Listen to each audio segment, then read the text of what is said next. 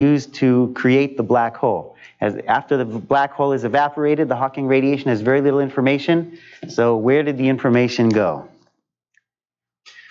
However, the thermality of Hawking radiation should be, even for an ideal black hole, should be limited by gray body factors. Now, the problem with verifying Hawking's predictions in a real black hole is that the temperature of Hawking radiation should be extremely low. For a black hole of a few solar masses, the Hawking temperature is less than a microkelvin, so it's completely overpowered by the cosmic background radiation. So, but perhaps in the early universe, there were primordial black holes created, very small ones, which would have a higher Hawking temperature, but because you could say the diameter of the black hole gives the wavelength of the Hawking radiation. So a smaller black hole has a higher Hawking temperature. So perhaps one could somehow find these tiny primordial black holes, or in the meantime, in the LHC, there have been ongoing searches for black holes, which they haven't found yet, for very small black holes created at the LHC. Bill Unruh in 1981 invented the idea of an analog black hole, where sound plays the role of light. And he wrote in his paper, "Black hole evaporation is one of the most surprising discoveries of the past 10 years." So that was apparently his motivation for inventing an analog black hole, was to check Hawking's surprising calculation at the time. And he came up with the same expression for the Hawking temperature, but now G is the analog of the surface gravity in the analog black hole, and C is the speed of sound. So there have been many systems proposed as possible analog black holes. One is Bose-Einstein condensates, which is relevant for my talk, and there have been many theoretical works discussing Bose-Einstein condensates and analog black holes in Bose-Einstein condensates. Another proposal is superfluid helium-3, or electromagnetic waveguides, ultra-cold fermions, rings of trapped ions, light in a nonlinear liquid, exciton-polariton condensates, magnons in a magnetic wire, and Weil semimetals. In the meantime, on the experimental side, my group has been studying this subject, and only this subject, since 2009. And we've made a systematic study, starting with learning how to create analog black holes, and then how to study the very small number of very small populations of phonons in an analog black hole, since the Hawking radiation in our system is phonons. And finally, in these last 3 papers, we saw the spontaneous Hawking radiation. And Juan Ramon will be discussing this second to the last paper, and I'll be discussing the last one. So another active area of study and experiments is surface waves on water. This is a classical system, and one can see stimulated Hawking radiation, where one sends in a wave and sees the creation of pairs. And another area of study is nonlinear optical fibers.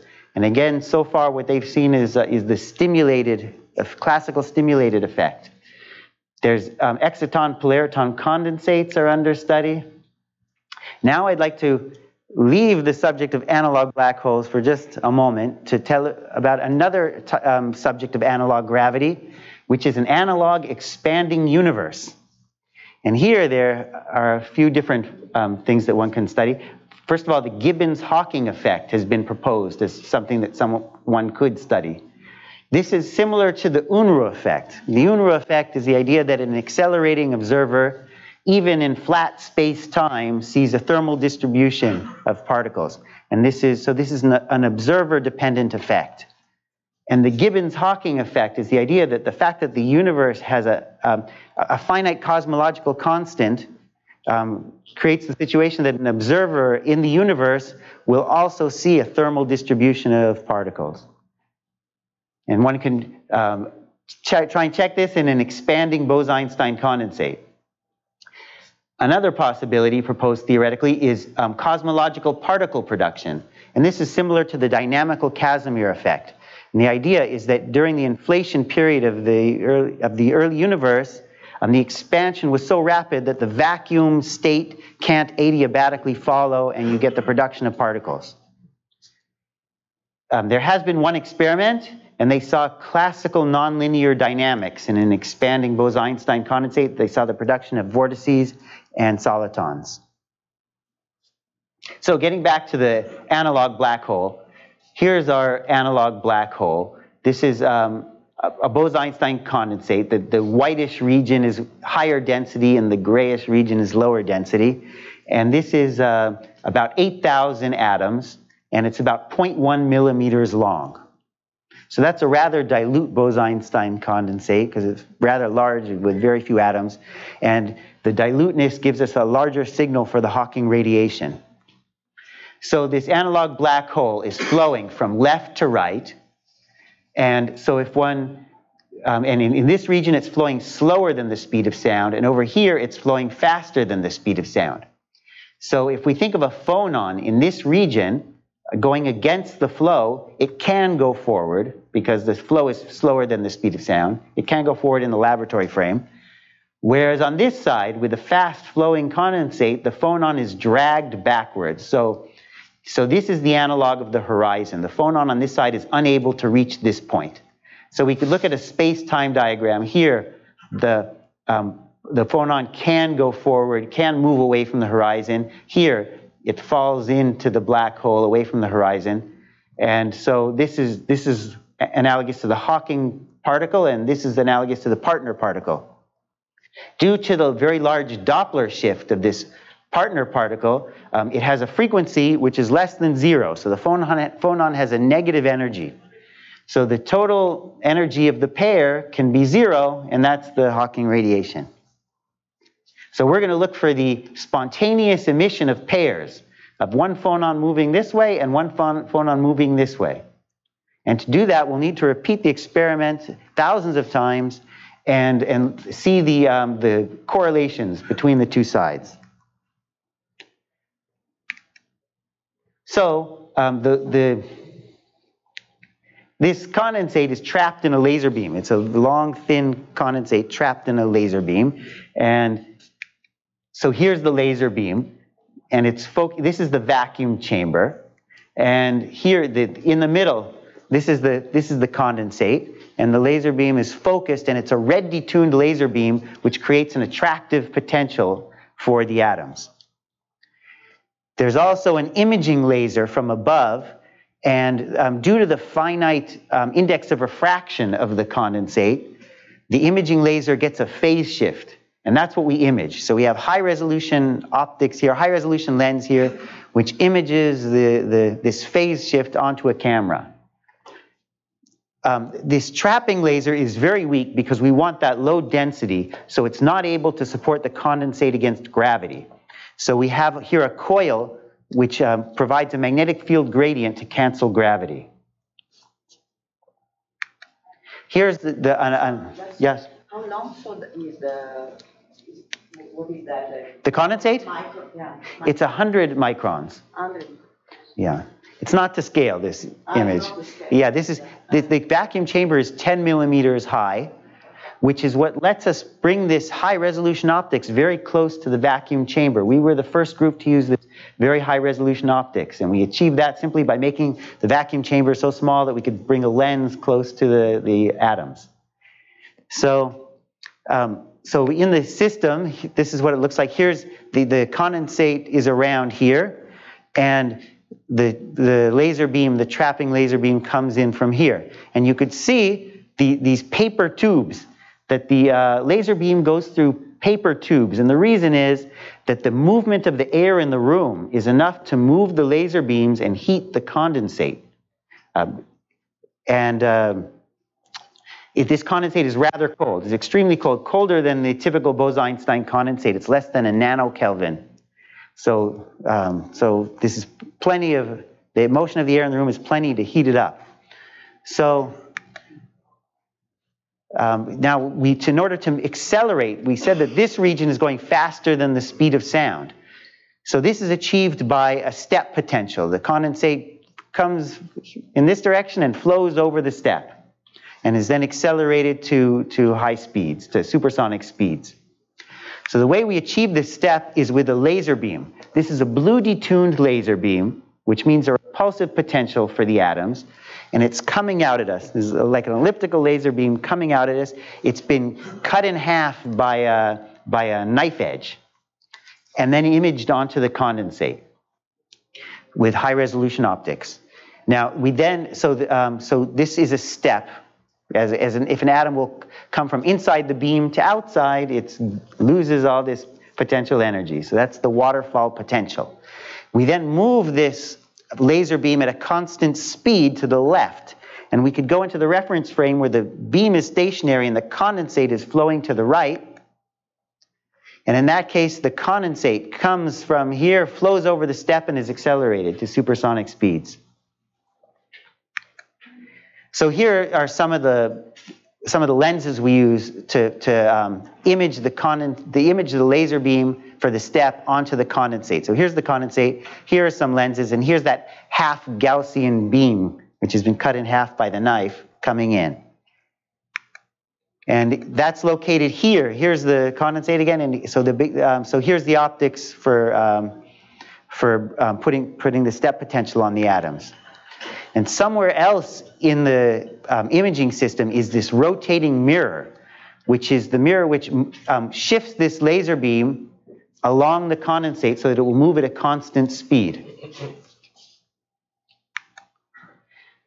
Now here's a picture, an image of the condensate with the step potential turned off. So this is just the condensate, and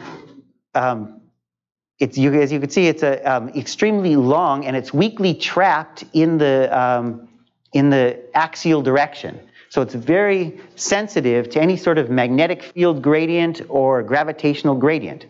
So every 200 repetitions of the experiment, we take 5 images like this with the step potential turned off, and even the axial trapping, the trapping beam turned down in power to make it even more sensitive to axial gradients. And if there's any shift in the axial direction, then we correct with a very small magnetic field, which we add, magnetic field gradient. So here's this, the table with the experiment, the main table of the experiment. What we saw so far was in this region, and you can see there are 2 levels of optics. And much of the optics that you're seeing is for cooling the atoms by laser cooling, since the first stage of the cooling is laser cooling. And here's another view of that vacuum chamber, and you can see these various mirrors and optics for laser cooling. Yet another view. Here's a view of the lower level of the optics, and you could see a lot of these air tubes. Here's another table which is with just lasers on it. And okay, so now here's the combined potential. So here's the trapping beam, creates this minimum, and then the step potential is this little step here. Initially, the condensate is sitting at the point A, in the minimum of the potential, and so the density profile looks like this. Now, we then move, you could say that the minimum of the potential is moving. It's really the step which is moving, but we can be in the reference frame where the minimum of the potential moves, and more and more atoms pour over the step as time goes on, and the potential shifts to the right. And so you could see more and more atoms pouring over the edge here. Now, what we would like to do is to compute the Hawking temperature. So we use the surface gravity. The analog of the surface gravity is proportional to dv dx minus dc dx, the derivatives of the flow velocity and the speed of sound evaluated at the horizon. So this sharp area here, this sharp point here, that's the horizon. That's where that step potential is. The condensate's going faster than the speed of sound over here and slower than the speed of sound over here. So we want to compute the derivatives at this point. So for this dv dx, we can realize that there's approximately a constant current. So the density times the velocity is approximately a constant. So we can convert this derivative of the velocity to derivative of the density and obtain this expression for the Hawking temperature. And so we could evaluate this dn dx, the derivative of the density from these density profiles. These density profiles are just taking this image and integrating it in the vertical direction to get these profiles. And from the density, we could derive the speed of sound. Juan Ramon will tell you a little bit more how we do that. And so for this, we can then calculate the derivative of the speed of sound also at the horizon. So we could see the density profile is varying in time, and at each time we could take the derivative at this sharp edge and calculate the Hawking temperature. And if we do that, we get this graph here. This is the log of the Hawking temperature as a function of time in milliseconds. So the blue circles are this predicted Hawking temperature, meaning you take the surface gravity and you calculate your prediction for the Hawking temperature. Then we're going to actually look at the Hawking temperature, look at the actual Hawking radiation and see what temperature it has and compare. So we see that the Hawking temperature is approximately constant until the latest times, and then it comes down. And so that's a little different from a real black hole where the Hawking temperature should be going up because the black hole evaporates. The black hole is getting smaller and the Hawking temperature is going up. So now we'd like to actually look at the Hawking radiation and then compare with the prediction. So we follow the suggestion in the literature of how to observe the Hawking radiation. We use the correlation function. So here's the density profile. So we imagine that the horizon here is emitting pairs, one going out of the black hole and one particle falling into the black hole. So if we consider 2 points, x and x prime, which are equal propagation times from the horizon, we should see density correlations. And that's true whether the points are close to the horizon or far from the horizon, we should still see the correlations. So if we plot the correlation function as a function of x and x prime, we expect to see a band of points. Each point along the band is a pair, x and x prime, which are equal propagation times from the horizon. Now these correlations are negative correlations. And we can understand from this paper by Stefano Giovanazzi that the negative correlations implies positive mutual information between the inside and the outside of the analog black hole. So here's the result. So we're going to compute. So we're going to take thousands of these images, compute the correlation function, and look for this pattern in the experiment. So here's the result at various times. So this is the earliest time, and time increases as going to the right and also going down.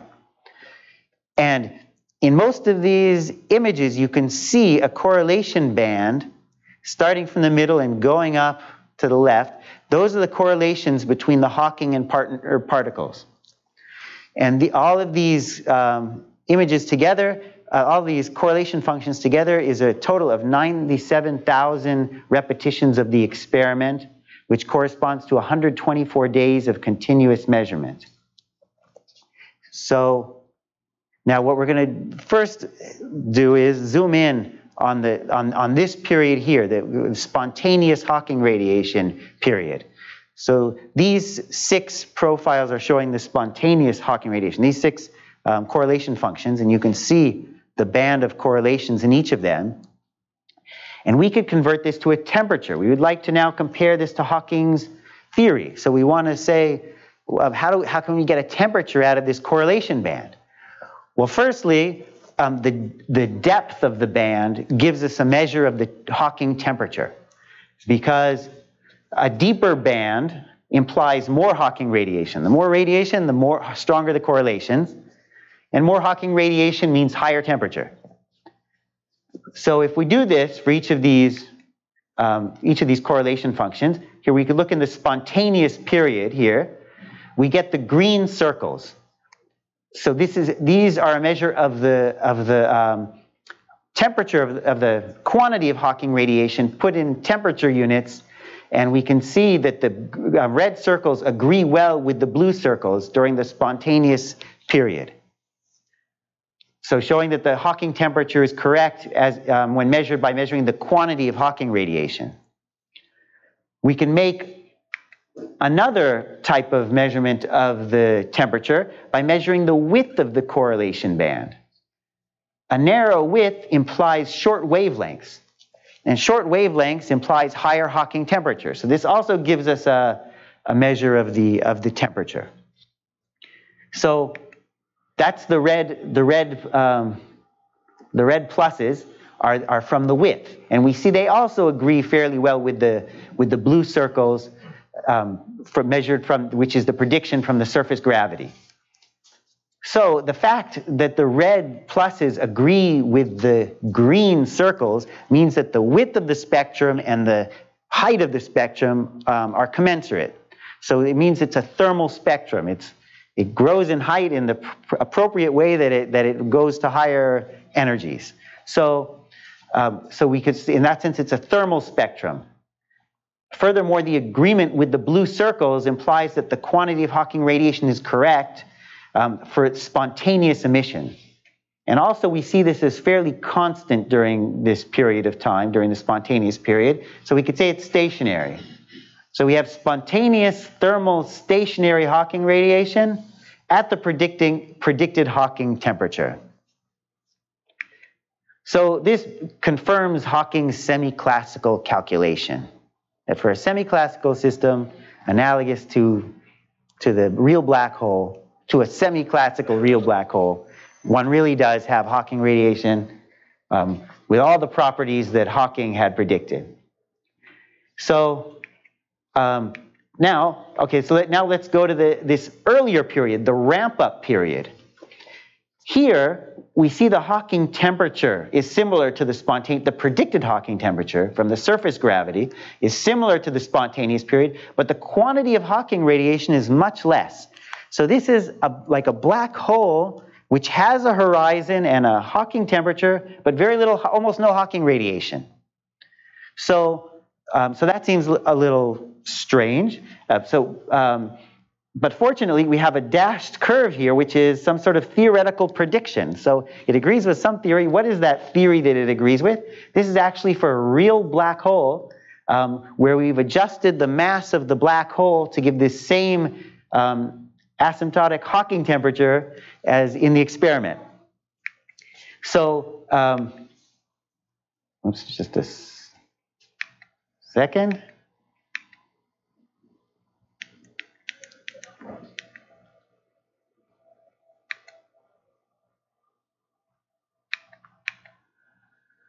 Wait. Here we were. Okay, so we adjusted we were looking at this curve for a real black hole. So what we're considering here is a gravitational collapse of a cloud of dust in a real black hole. So it's a black hole with 170 solar masses, and its collapse is due to its gravity. And as discussed in this work by Renaud Parentani, one can calculate. They calculate the flux as measured at infinity, flux of Hawking radiation, and the time as measured as a function of the time measured at infinity. In order to compare with our results, we realized that this flux should be proportional to the Hawking temperature to the fourth by the Stefan-Boltzmann law. So we then put it on. So that's the curve that you see on this graph, where the origin of time is a fit parameter. So the curve is shifted left and right to match the data. So it's sort of amusing that our analog black hole is somehow similar to a collapsing cloud of dust. If there is some underlying principle which causes them to be similar, I think it would be that it takes approximately one oscillation period for Hawking radiation to turn on. So one oscillation period is around here, 130 milliseconds. So now after the ramp-up period and after the spontaneous period, an inner horizon forms. And this is analogous to a charged black hole. So what is an inner horizon? So here are these density profiles that we saw. we could convert these density profiles into velocity profiles. If you have, see, there are several density profiles in each of these plots. We could compare them and figure out how fast the condensate is moving. It's sort of like a movie. If you have two different images of a system at different times, you can use the continuity equation and figure out how fast it's moving. So that's what we have here. So here's the black curve is the flow velocity, and the gray curve is the speed of sound. So we see that in this region, the flow velocity is less than the speed of sound. That's outside the black hole. Here, the flow velocity is greater than the speed of sound, which traps the particles, and so that's inside the black hole. If we go to late enough times, we see that the flow velocity again crosses the speed of sound. So it's sort of like if you go deep enough into the black hole, you then come back out of the black hole. And so this point is the inner horizon, where the flow velocity and the speed of sound are again equal. Now this inner horizon can produce stimulated Hawking radiation. As discussed by Ted Jacobson, presented us with two different situations, two different mechanisms by which the inner horizon can produce stimulated Hawking radiation. Now we can ask if this is relevant for a real black hole. Not only an inner horizon is required, but also a superluminal dispersion relation will be required, because we're going to need particles to come from the inner horizon out to the outer horizon. We're going to need particles to go the wrong way in the black hole. So a superluminal dispersion relation, it's been mentioned that such a thing perhaps could occur at well beyond the Planck scale. So first, let's look at the dispersion relation. So here is the outer horizon, the usual horizon. Here's the inner horizon. Outside the black hole, we have the usual dispersion relation for a Bose-Einstein condensate, this superluminal dispersion relation. And here are some of the modes of the Hawking radiation. We see that the slope of the dispersion relation is negative. So the Hawking, implying that it's moving from left to right, the Hawking particle, it's moving away from the horizon. Inside the black hole, this branch of the dispersion relation is the negative energy modes.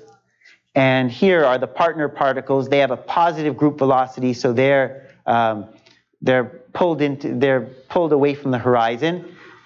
But the dispersion relation curves over. And so here we have these modes which have a negative group velocity, so they move from right to left. They move the wrong way inside the analog black hole, from the inner horizon out to the outer horizon. They can then hit the horizon and stimulate pairs. So here are these sort of sketches, diagrams of how this works. So there's the spontaneous Hawking radiation, where we have the Hawking radiation and the partners, and there's nothing coming and hitting the horizon. Black hole lasing, as discussed by Ted Jacobson, the partner particle from the Hawking radiation falls into the black hole, reflects from the inner horizon in the form of one of these incoming modes, comes back out to the horizon, and it stimulates more Hawking radiation. And then the process repeats.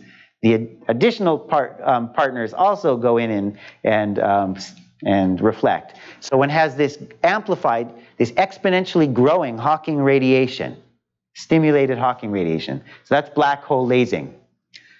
The second mechanism, which is called monochromatic stimulated Hawking radiation, here the inner horizon itself produces these modes. And how does that happen? Well, you could see on the dispersion relation crosses zero. So this is an instability. It's a wave with zero frequency. So these waves can be created for free at the inner horizon. We can say the inner horizon is a point where V equals C. So it's a point, it's moving through the condensate at the speed of sound, you could say. And so by the Landau critical velocity, it's at the Landau critical velocity, so it can create these waves for free. However, the inner horizon is moving away from the horizon at some slow speed in our type of analog black hole. So that means that in the reference frame of the outer horizon, these zero frequency modes are not zero frequency modes. They're at some finite frequencies, some frequency given by k of the mode times the v, times the velocity of the inner horizon. This is the Doppler shift as seen by the outer horizon. So this is the second mechanism, that we have these monochromatic, some frequencies different from zero coming and hitting the horizon. And actually Ted Jacobson invented this idea thinking about one of our previous experiments. So now let's look after. Here's the spontaneous Hawking radiation. Here's where so everything below this has an inner horizon, and we can see that we're going to see that the quantity greatly grows relative to this spontaneous case. So zooming in, here's the spontaneous. Here are the pictures just after the creation of the inner horizon. And you could see that the correlation band is much stronger, much clearer than in the spontaneous period. And it gets stronger and stronger.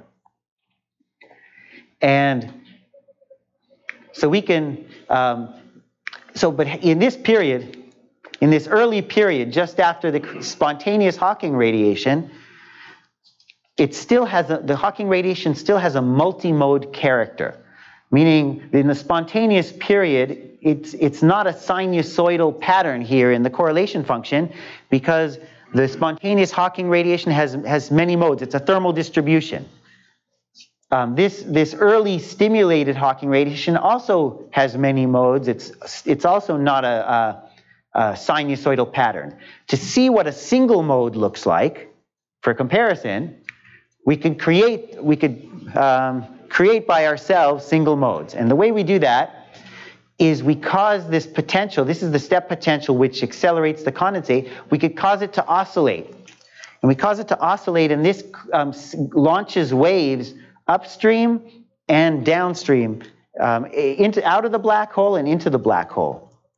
So we're artificially creating pairs here. We do that by, remember, this mirror, this rotating mirror here, moves the potential at a constant speed. We could also add an oscillating component on the motion of this mirror, and cause this step to oscillate and generate waves. If we do that, the correlations functions, this is the correlation functions which result. And you see these sinusoidal patterns at all times, including the time which is relevant for this early stimulated Hawking radiation. So you see these nice sinusoidal patterns in the correlation function. This is what a single mode looks like in the correlation function. So this is not single modes. These patterns that we're seeing in our stimulated Hawking radiation, it's much stronger than the spontaneous, but it's not a single mode, so we call this multi-mode stimulated Hawking radiation. And here we could put it on this graph. So here's the predicted Hawking temperature, the blue circles. In the multi-mode stimulated Hawking radiation, the quantity of Hawking radiation is much greater than expected for spontaneous Hawking radiation. And the width of the spectrum is even staying constant or even coming down a little bit. So now we can go to even later times, this last row. And here we call it monochromatic stimulated Hawking radiation. So here's the multi-mode. Here's even later times. We see now we do have this sort of monochromatic pattern in our stimulated Hawking radiation. It's becoming one mode, and it's become very, very strong. We have, here you can see the scale is 0.1, and here the scale is 2. So we have this very strong stimulated Hawking, monochromatic stimulated Hawking radiation. And we could take the Fourier transform of this pattern just to see that it's monochromatic. And so you have this is the Fourier transform, and you see this spot. That's the monochromatic mode. And these blue circles are the prediction from that second mechanism where we had the waves produced at the inner horizon, and they come out and get a Doppler shift and hit the outer horizon. that mechanism would predict these blue points for the 2D Fourier transform. This is K and K. So we would predict the blue circles, and we see that the measurement is pretty close to the blue circles. So we think that this is really the description of what's happening in our stimulated Hawking radiation, is that these waves are produced at the inner horizon and come out and hit the outer horizon. So we could also do profiles. So we could integrate along this direction. We could integrate along the length of the correlation band and get the profile in this direction, the cross-section of these correlation bands. And in the spontaneous period, you have this single minimum. In the multimode period, you have these ever-deepening single minima in the profile and the correlations, and then it becomes sinusoidal and extremely strong in the monochromatic period. So, in conclusion, the Hawking radiation during the spontaneous period is seen to be spontaneous, thermal, at the correct temperature, and stationary. We have 6 independent measurements of the Hawking radiation in the spontaneous period, and thus the semi-classical regime has been verified in an analog black hole, which confirms Hawking's calculation. Furthermore, we see stimulated Hawking radiation at later times. So what are the implications of this for real gravity? So my reason for wanting to study analog black holes is to learn something about real black holes. Well, firstly, the thermality of the Hawking radiation is the basis for the information paradox. So the fact that we see that the Hawking radiation in the semi-classical approximation is indeed thermal implies that there really is an information paradox which someone needs to solve by some other means. Second of all, the temperature links Hawking radiation with black hole entropy. So the Hawking temperature which we see is the same Hawking temperature predicted by Bekenstein by considerations of entropy. So we see that the temperature really is relevant. Furthermore, now getting down to the subject, starting to get on the subject of quantum gravity, we see that the correlations between the Hawking and partner modes are of the predicted magnitude with no reduction due to the underlying quantum structure. So our analog black hole has an underlying quantum structure, like an analog quantum gravity. Specifically, it's made of atoms. And that's our quantum gravity, as Stefano Liberati discussed yesterday. So we see that this underlying quantum structure in no way disturbs our correlations between the Hawking and partner modes. So in other words, we have no analog firewall in our system. There's no firewall which is breaking our correlations. Now, you might say, well, an analog black hole doesn't have a firewall. But the discussion of a firewall in a real black hole centers on if a firewall is allowed or if a firewall is required, but there's been no mechanism proposed for how a firewall works microscopically. So if someone in the future will have a model of quantum gravity, real quantum gravity, where they suggest how a firewall really works, then they could check their theory to check that our analog black hole doesn't have that mechanism, because we don't see because we don't see a firewall behavior. So you can say this could possibly be a hint in the future for people checking that want to check their quantum gravity theory. So now I'd like to move on to what could be done in the future. Well, I think that there are many researchers in the field of analog gravity are starting thinking about going beyond the semi-classical approximation, as Stefano Liberati discussed yesterday. So, and I would like us to somehow get some information regarding quantum gravity, if possible. So we have the subject of analog black holes, and here's the subject of quantum gravity.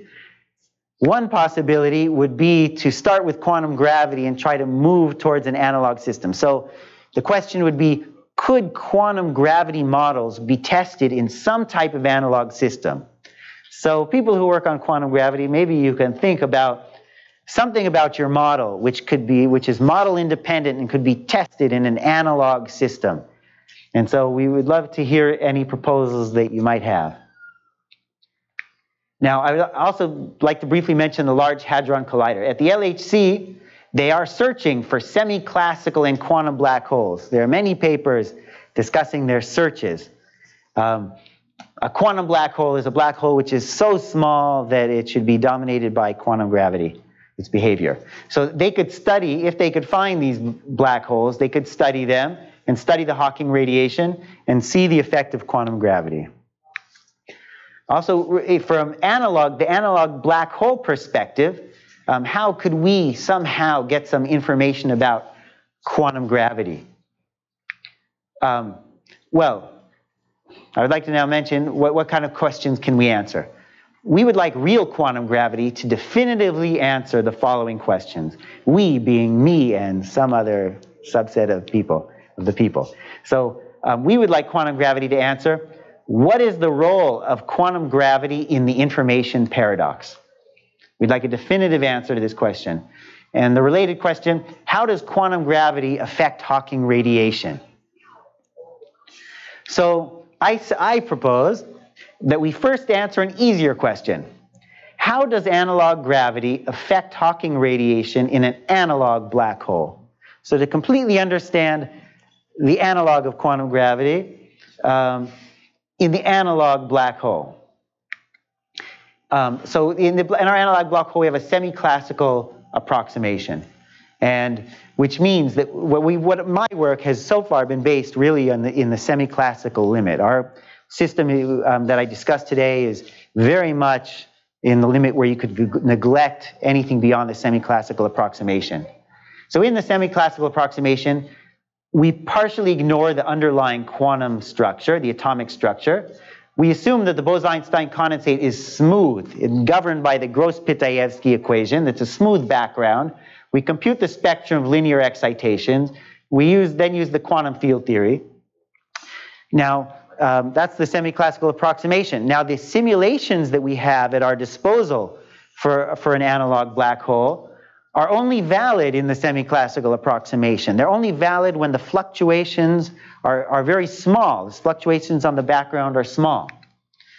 So if we want to go to analog quantum gravity, it would be nice to answer the questions, what is the back reaction of the phonons onto the analog black hole? And what is the effect of phonon-phonon interactions on the Hawking radiation? In the semi-classical approximation, the phonons don't interact. So we could increase the interactions. In order to achieve this, we could increase the interactions between particles. And this will increase these effects. This will increase the back reaction as well as the phonon-phonon interactions. So on the theoretical side, we need analytical studies to make predictions of to answer these two questions. And Stefano Liberati basically yesterday gave us sort of an example of an analytical study where he explained to us that the correlations, that the outgoing Hawking radiation is somewhat correlated with the background, with the underlying underlying space-time particles. Now, this, so if there's if there's some correlation between the Hawking radiation and the underlying quantum structure, that it seems to me, would leave less possibility for less correlations available, less entanglement available between the outgoing Hawking radiation and the infalling Hawking radiation. So in a sense, he predicted a type of sort of firewall behavior, I think. That there's some breaking of the correlations between the outgoing Hawking radiation and the infalling Hawking radiation. So that's one example of a theoretical study, and we can here again is the correlation function. I didn't mention this. This is the average of all of the 6 correlation functions in the spontaneous period. So perhaps Stefano Liberati is predicting that this band here should get a little bit weaker breaking some of those correlations between the inside and outside of the black hole due to the correlations of the Hawking radiation with the underlying quantum background. However, that's, that should, of course, be checked carefully. But so analytical studies are needed to make predictions. Also, new simulation techniques are needed to allow for the study of the large amplitude fluctuations to see the back reaction and the phonon-phonon interactions. From the experimental side, we could study strongly interacting condensates. So in order to bring these effects of the back reaction and the phonon-phonon interactions up to some observable level, we should increase the interactions in our condensate. Thank you.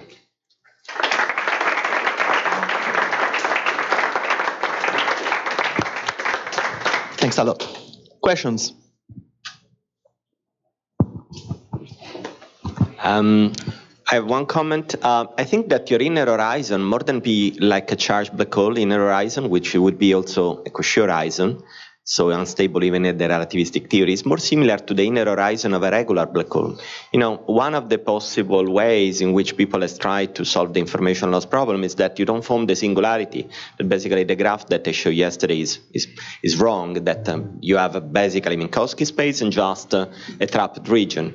In order for the trapped region to be compact and close up, you need an inner horizon to form. So in a certain sense, your rays are growing toward the singularity, but then you are to refocus again, and that it would be your inner horizon. So in a regular configuration like you have without a singularity, basically it's normal that you need to form at some point the inner horizon. Mm-hmm. So it's very nice that you see all the effects that were predicted in relation to that as well. So first, this is my first comment. The second comment is that in a certain sense, the argument I was trying to make yesterday is that there is no need of a firewall exactly because of this extra correlation that are produced automatically at all times. Of course, they are much more relevant at the end of the evaporation, but they are produced at all times between the Hawking quant and the substratum. I don't know if there is a kind of conservation of correlation so that the total sum of correlation, I mean, this is something we need to check, if this extra correlation with the substratum implies that there is. Because you see, if you consider the substratum classical, you still get the standard squeeze state of the Hawking radiation in my. So, but I definitely agree with you that there is something interesting to see there about the mechanism and with which information has to be preserved on the condensate, of course. Yes. So, yeah, I agree with what you said. I wasn't implying that you were saying that it's a matter of terminology. If what you said proves there is no firewall or itself is a firewall, it breaks the correlations. As you say, so you don't need a firewall because you've broken the correlations by a different mechanism. That sounds reasonable. Thank you. So I'm a little confused about the computation of the analog of the surface gravity, because for a real black hole, that's a fairly regular quantity. You're just taking the limit of a certain quantity close to the horizon. Whereas here, it seems to me you're sort of trying to take a derivative close to a step function. So isn't there some ambiguity there? Okay. You can say the surface gravity in a real black hole says something about the curvature of the metric. You can say it says something about the diameter of the black hole. And here also you have this slope. The steeper the slope, it's sort of like a smaller black hole. You could say the steeper it gets, the smaller the black hole. So you by taking these derivatives, you're calculating a length scale, basically. So it's similar. Yeah, no, I understand, but my confusion is that those derivatives look really sort of singular, right, at where you're trying to compute them. So isn't there some... It's not singular. It's not. It's actually longer, significantly longer than the healing length. Okay. So it's it's just that the whole black hole is big, so the derivative looks steep, I would say. Thank you.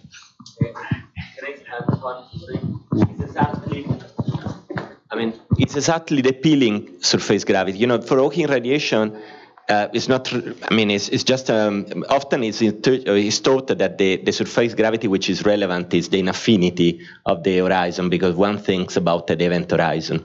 If you have a dynamical situation like here, what is important is in your geometry what determines the peeling of the null rays, right? And that peeling, the peeling away from the horizon close to the horizon, is ruled by an exponential which has a factor kappa. That factor kappa is the one that appears in that formula. And the step is just the potential, but the flow of the velocity is not a step function, of course. It's much, it's more like an hyperbolic tangent, something that has a definite slope.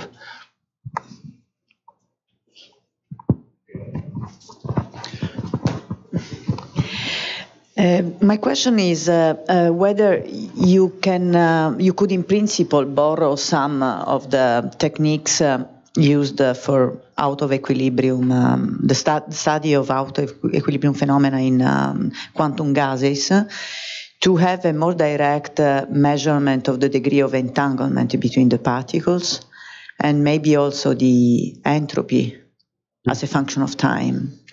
Okay, in one of our previous papers, we saw the entanglement between the particles, and we developed a technique where we could measure it from the this very correlation function actually has the information of the entanglement built in, you could say.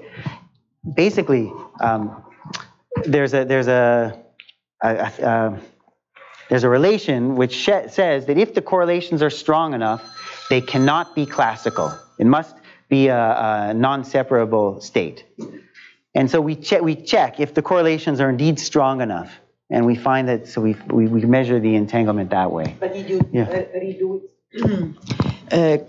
Did you do it also for these various parts of the dynamics? No, we didn't do that. Only for the older experiment. Yes, here we in sense have another technique. We show that the Hawking radiation is spontaneous by the quantity of the Hawking radiation, that it agrees precisely with what one would expect for the spontaneous case, and the spontaneous has to be a quantum. I suggest we postpone any further question to the later discussion. Let's thank the speaker again.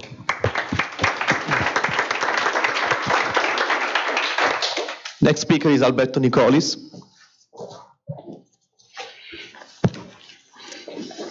Yes. From the other building, just out of this building, building opposite, and turn left, and then on the corner there's the Porter's Lodge. Just ask them to call me in my office, and I'll pick you up. Oh, I know where that is. Yeah, you know where the building is, the physics department, just opposite this building. Oh yeah, okay, yeah, and okay. Okay. And if all that's fair, just give me a ring. My number's handy in the email. Okay, thanks, bye. Yes. Thanks. Okay, next speaker is Alberto Nicolis, who will speak about effective field theories for phases of matter. Thank you very much. You have some? Oh yeah, okay. Stole the microphone. Okay. I didn't get very far.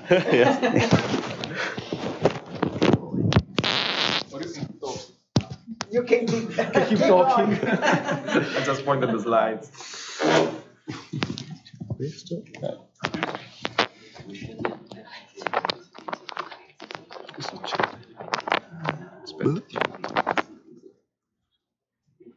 È un po'...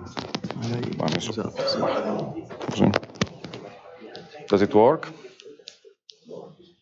Yes? Okay, thanks very much for the invitation. It's really a pleasure to be here. Let me take care of this. So, I want to summarize, how much do I have, 45 minutes? I want to summarize some work I've been doing with many people, some of whom are here at the conference, over the last few years about general effective field theory ideology and techniques applied to what we call condensed matter, by which we mean phases of matter that break certain space-time symmetries, in particular Lorentz, And so in particular, hydrodynamics from this viewpoint qualifies as condensed matter. So it's perhaps an unconventional definition, but we will see why it's a useful one. So we base our approach heavily on symmetries, and we know that symmetries are very useful. Symmetry considerations are very useful in physics in general. Okay, and a symmetry is a transformation of the dynamical variables of a system that somehow leaves the dynamics invariant. And in particular, we usually talk about discrete symmetries or continuous symmetries. For what I'm going to talk about, I emphasize the role of continuous symmetries, so we'll not talk about discrete symmetries. I will focus on continuous symmetries, and we know that there are two fundamental theorems that have to do with the continuous symmetries. One is Noether's theorem, and the other is Goldstone's theorem. Noether's theorem we are all familiar with. It's the statement that continuous symmetries are in one-to-one correspondence with the conservation laws, and the implications go both ways. If I have a continuous symmetry, I have an associated conservation law. If I have a conserved quantity, I can use it, for instance, in the Hamiltonian formulation to generate a symmetry. So there's really an equivalence between continuous symmetries and non-trivial conservation laws. And the prime examples are, of course, the standard conservation of energy, momentum, angular momentum that are associated with time translations, spatial translations, and spatial rotations. But we are also used to more exotic symmetries, like internal symmetries that act on fields and not on coordinates. And those have associated conservation laws as well, for instance, baryon number conservation. Now, in fact, for what I want to talk about, the other theorem is more relevant. It's the Goldstone theorem that says that if a symmetry is a symmetry of the dynamics, but somehow the system is in a state that breaks that symmetry, and this state could be the ground state, and that's the standard declination of the Goldstone theorem, but it could also be a more general state that breaks a symmetry. Then the claim is that there are gapless excitations. And this has implications both at the classical and the quantum level. If the dynamics are mostly classical, for instance, hydrodynamics, we usually think of hydrodynamics as some sort of semi-classical limit of a quantum system, then gapless means that they really have arbitrary low frequency. Typically, when I take wavelengths to infinity, the frequency of the corresponding excitations go to 0. And if I'm talking about a real quantum system where quantum mechanics is important, then I really mean that these are zero energy excitations. So the energy of these excitations go to 0, for instance, when I take a wavelength to 0. And the Goldstone theorem, or at least the Goldstone phenomenon and the Goldstone ideology, not only tells us about the existence of gapless modes, it also tells us that their dynamics, their interactions are strongly constrained by symmetry considerations. And so, just to give you a basic mechanics example of how you could use considerations like this, let me talk about a long string, by which I don't mean a superstring, I really mean some material like violin string, okay, with some tension. And this is a mechanical system, it's a continuous mechanical system, and if I think about how many symmetries it breaks, the state in which the string is straight in one direction, let's say the z direction, okay? Well, it certainly breaks translations in the horizontal direction, let's say x, okay? And so the Goldstone theorem, or the Goldstone ideology, would tell us that there is a gapless excitation, which I can parameterize as perturbations of the shape of the string in the x direction as a function of z and time, so this curved string I'm plotting here, okay? And not only does it break translations, the ground state of this string, the state in which this is elongated along z, it also breaks Galilean boosts, which are a symmetry of the dynamics, taking the non-relativistic limit for now. And it also breaks rotations in the xz plane, okay? For infinitesimal transformations, all these symmetries act like this on my dynamical variable. Now, if you insist that the dynamics, even though the state of the system breaks these symmetries, the dynamics should be invariant under these symmetries, you can write down the most general action for this dynamical field compatible with those symmetries. And after you play a bit to understand how to construct invariants, it turns out that to lowest ordering derivatives, and I will comment what I mean by that, the most general action takes this form. There is going to be a kinetic energy, and the coefficient in front can be identified with the linear mass density of the string. By the way, I'm dropping factors of 1/2, pi's, etc. Okay, I'm just doing somehow dimensional analysis in a sense. And then there's going to be this square root structure here, which, if you think about it, is nothing but the actual length of the string in a perturbed state. Okay, so this is the sort of the infinitesimal length element integrated along Z. And the coefficient in front can be identified with 2 tension. And then there are other terms, which I'm talking about finite size corrections, which have to do with the fact that this is the most general action in the limit in which the string has 0 thickness. Okay?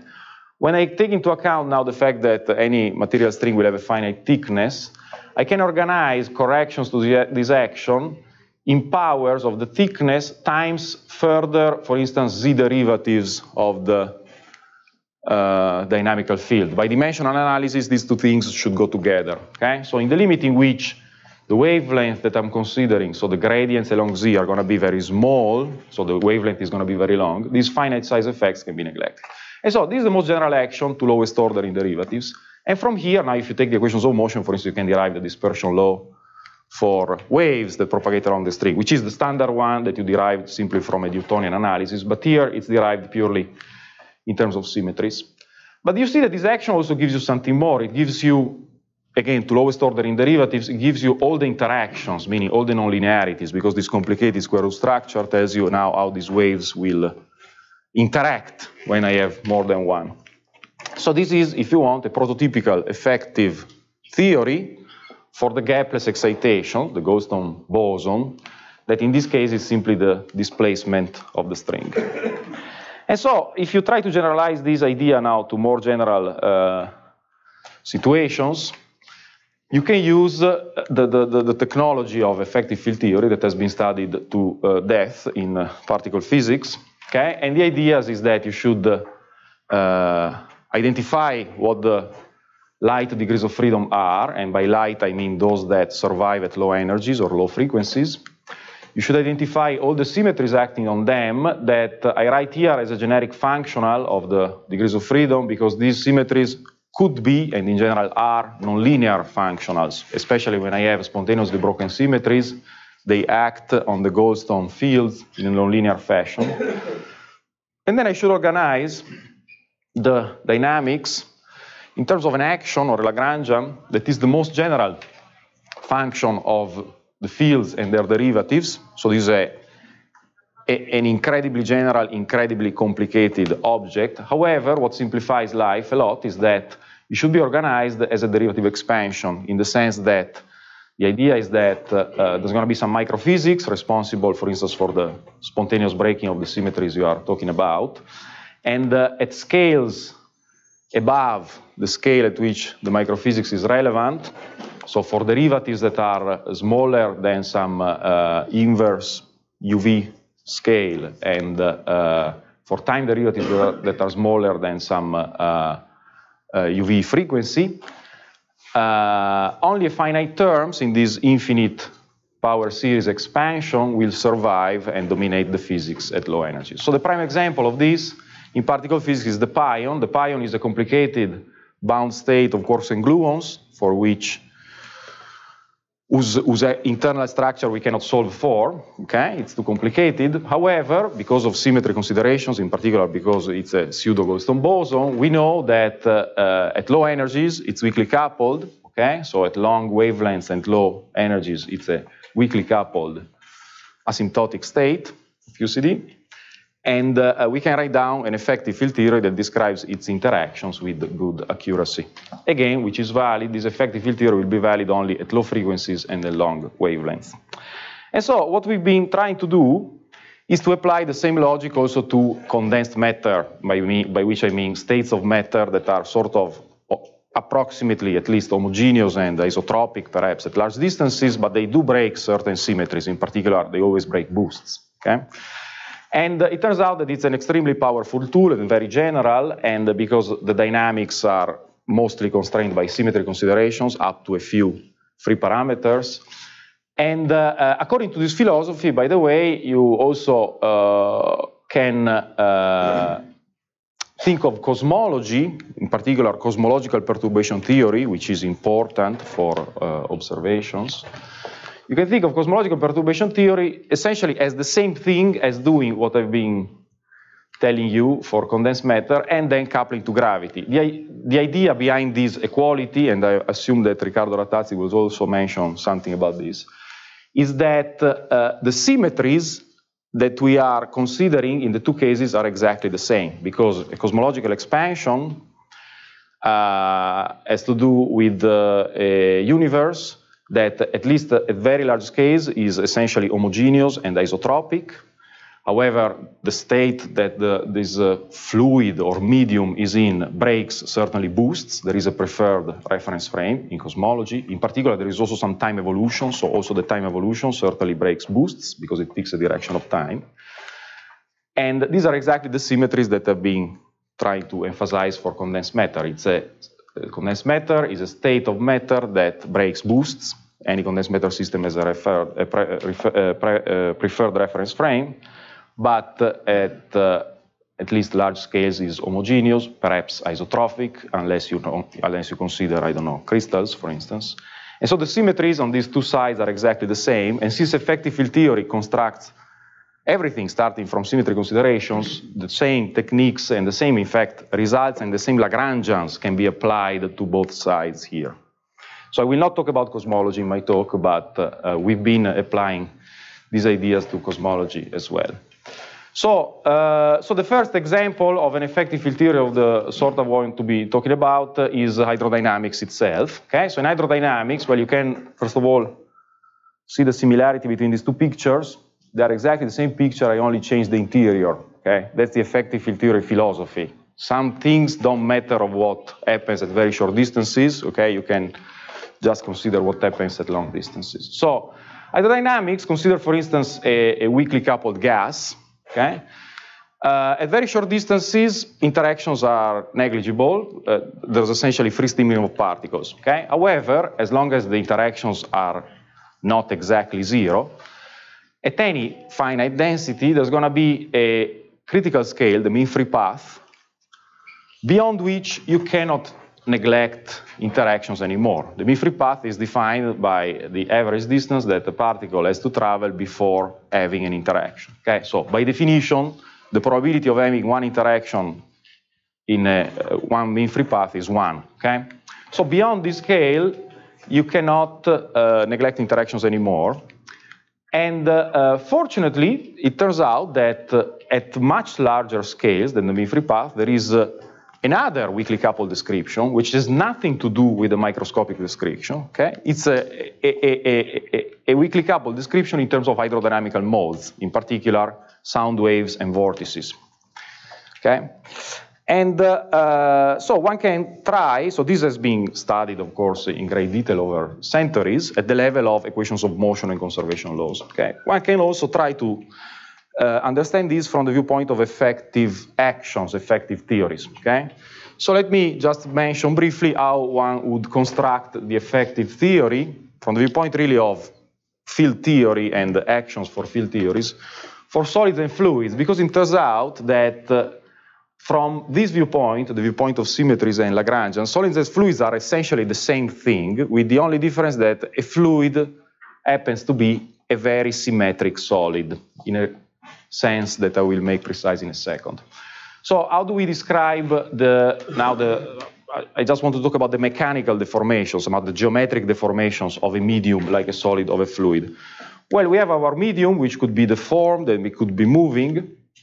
We can erect a system of coordinates that lives in the medium and is co-moving with the medium. So if the medium gets deformed, these axes get deformed. If the medium moves, these axes move, okay?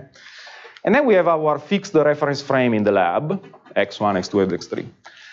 And The mechanical or geometric degrees of freedom of the medium are simply the mapping between the internal coordinates and the spatial coordinates as a function of time. Okay?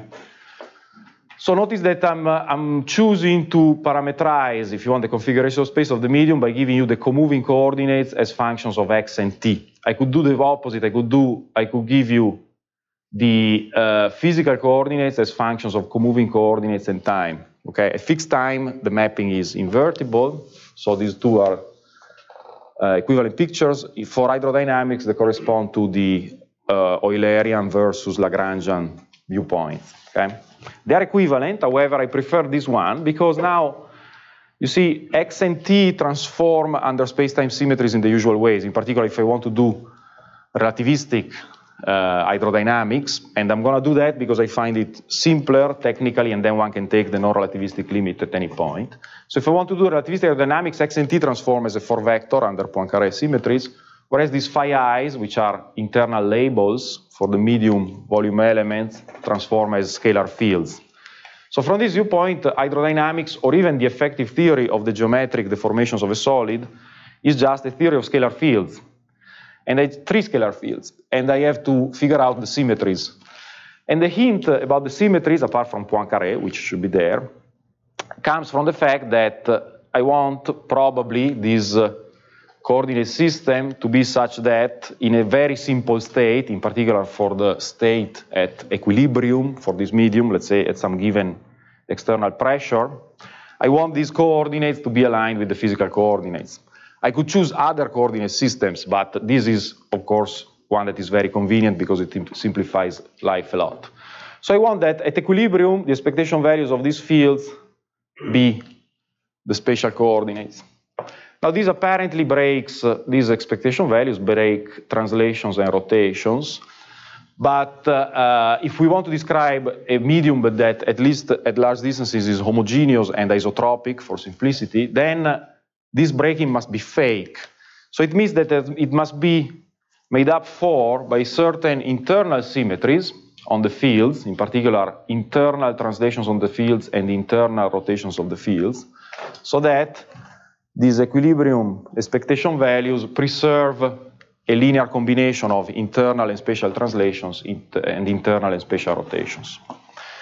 And okay, now what distinguishes a solid from a fluid from this viewpoint is that a fluid, in fact, has dynamics that are invariant under a much bigger symmetry, volume preserving internal diffeomorphisms on the comoving coordinates. This is essentially the statement that if I take a fluid, let's say in its equilibrium state at some finite pressure, and then I start moving things adiabatically around, the energy does not change. Whereas if I try to move things adiabatically around for a solid, there are transverse stresses that want to bring back the volume elements to the rest position. So this is this physical property of fluids is encapsulated in an infinite dimensional symmetry. If I move volume elements around in an arbitrary way without ever compressing them or dilating them, so that's why it should be a volume preserving diff, the dynamics should be invariant.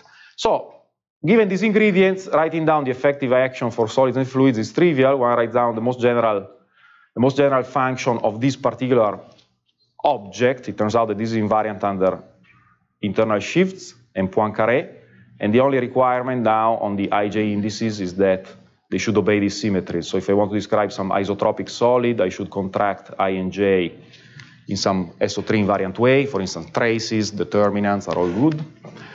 Whereas if I want a fluid, I should further take a function of this matrix that is invariant under volume preserving diffeomorphisms, and this turns out to be the determinant. Okay? These are general functions at this level. However, if one wants to map these to any given fluid, okay, then one could fix this function in terms of the equation of state. For instance, once I know the action, I can derive the stress energy tensor as the network current for space-time translations, or by coupling this to gravity and checking what's the tensor that couples to the fluctuations of the gravitational field. And by the stress energy tensor, once I know the stress energy tensor now, then I can extract the energy density and the pressure in terms of this function f, So if I know the equation of state of the fluid I want to describe, that gives me an algebraic relation between energy and pressure, okay? And then I can invert that relationship and determine F. So this F is in one-to-one correspondence with the equation of state. And one can use these effective actions to compute a number of physical properties, okay? And the physical also to understand certain physical phenomena. Let me, perhaps instead of doing this here, let me do this for another system, in particular vortex lines in superfluids. So what's the difference between an ordinary fluid and a zero temperature superfluid? Well, at the level of equations of motion, there's not much difference. They both obey hydrodynamical equations of motion. However, when one looks at the spectrum of transverse excitations, in an ordinary fluid, one can have very general vortex configurations. In particular, they can be, let me say, arbitrarily soft, in the sense that they can have a vortex configuration in an ordinary fluid that can have arbitrarily mild gradients, and the velocity field can be arbitrarily slow. So in particular, the energy of a vortex configuration can go continuously to zero. Whereas in a superfluid, since I know that in the bulk of the superfluid the velocity field should be irrotational, a vortex configuration can only be a singular object from the viewpoint of the hydrodynamical description of a superfluid. It has to be a line-like defect. It's a topological defect. In particular, vorticity is localized on the defect. On the defect, the effective field theory of the superfluid breaks down. Okay, and correspondingly, there's a gap. The vortex configuration for a superfluid has a finite energy per unit length. In fact, that energy per unit length is logarithmically divergent, both in the UV and in the IR, and we will see what that means. And okay, however, it's particularly nice to focus on line-like vortices like this, compared to much more general vortices in ordinary fluids, because at least one can track the evolution of the vortex very directly, in the sense that if you follow what the line does, you know, by some sort of Biot-Savart law, which we will see in a second, what the velocity field is everywhere else. Whereas here, if I want to give you the vortex, if you want to understand what a more general vortex in hydrodynamics is doing, you really have to monitor a fully three-dimensional velocity field. So for the purposes of visualization and understanding what a vortex does, it's much easier to focus on vortex lines, because the line, where the line is and what the shape does, tells you everything. And in fact, line-like vortices can exist also in ordinary fluids. The only difference is that in superfluids, the properties of the line are completely determined, the physical parameters that tell you what the energy of the line is, etc., are completely determined by the microphysics. In particular, for helium-4, the thickness of a vortex line is atomic size, essentially. Whereas in an ordinary fluid, it's a free parameter. You can come up with line-like vortices that have arbitrary thicknesses, as we will see. Now, the evolution of vortex lines is notoriously difficult to figure out using standard methods. The reason, there are a number of reasons, but perhaps the reason is obvious if you think about a magnetostatic analogy, okay? So let's work in the incompressible limit. In the incompressible limit, the velocity field is divergence-free. And the vorticity, by definition, is the curl of the velocity field. And I'm telling you that a vortex line is defined as being a vortex whose vorticity is localized on this line, okay? So now I can think of the velocity as a magnetic field, because it's divergence-free, and I can think of the vorticity as the current generating that magnetic field, okay? So I have a situation, using this analogy, I have a situation in which I have a current localized on a wire. So I have a current flowing in a wire, okay? And we know what the magnetic field looks like. It's exactly these circles, okay? And in particular, if I give you the shape of the wire and the total current flowing in it, which is just the circulation of the magnetic field, okay? So it's this parameter gamma. Then I know the magnetic field everywhere else by the Biot-Savart law, which is this expression. So now if I want to rephrase everything in terms of the physical quantities I'm interested in, the velocity field in particular, if I know the shape of the line, if I know the shape of the line where vorticity is concentrated, and I know how much current there is in it, this gamma, then the velocity field everywhere else takes this form, okay? Now it so happens, because of Kelvin's theorem, which is one of the fundamental theorems in hydrodynamics, it so happens that if I extrapolate this velocity field down to the position of the line itself, this gives me the instantaneous position of the line, the instantaneous velocity of the line. Meaning the claim is that Kelvin's theorem tells you that this line will be moving with the local velocity of the surrounding flow. Okay? So essentially the line is dragged by the flow. So not only the line generates some flow, but it's also dragged by it. Now, if I have a straight line, of course, everything is trivial, but the moment the line is curved, this velocity field is very non-trivial, and the line will respond to this velocity field itself. So this, if you want, is an equation of motion for the line itself. And it's a first-order equation of motion. So it's not of the form F equals ma. So I personally have very little intuition about first-order equations of motion. Okay. Second, it's an integral differential equation of motion. I have the time derivative of the position is given by an integral along the line. So solving these equations of motion like this, if I have, let's say, a number of lines, a number of curves, is very complicated. Both we have very little intuition about it. B, it's technically complicated because they are integral differential equations of motion. Perhaps the simplest application of this equation of motion is the study of small perturbations of a straight line. So if I have a straight line and I perturb it a bit, there is a spectrum of oscillations which go under the name of Kelvin waves. Okay? They were derived by Lord Kelvin in 1880, not in superfluids, of course, but in ordinary liquids. And if you look at this paper, the computation is extremely painful to follow, also because the notation back then was totally different, so you don't even understand what he's talking about. But the final result, it's a very long computation, and it takes a cylindrical vortex slightly perturbed, okay? And it derives that in the long wavelength limit, compared to the thickness of this cylinder, the spectrum of excitations looks like this. So first of all, I have two modes overall, which is different from 2 plus 2. What I mean is that I have only one mode going up and only one mode going down. I don't have two polarizations going up and two polarizations going down. They are both circularly polarized, and since I only have one going up and one going down, I cannot take linear combinations to make them linearly polarized. They are only circularly polarized. And they have this non-local dispersion relation, meaning it's the dispersion relation is not particularly regular at k equals 0.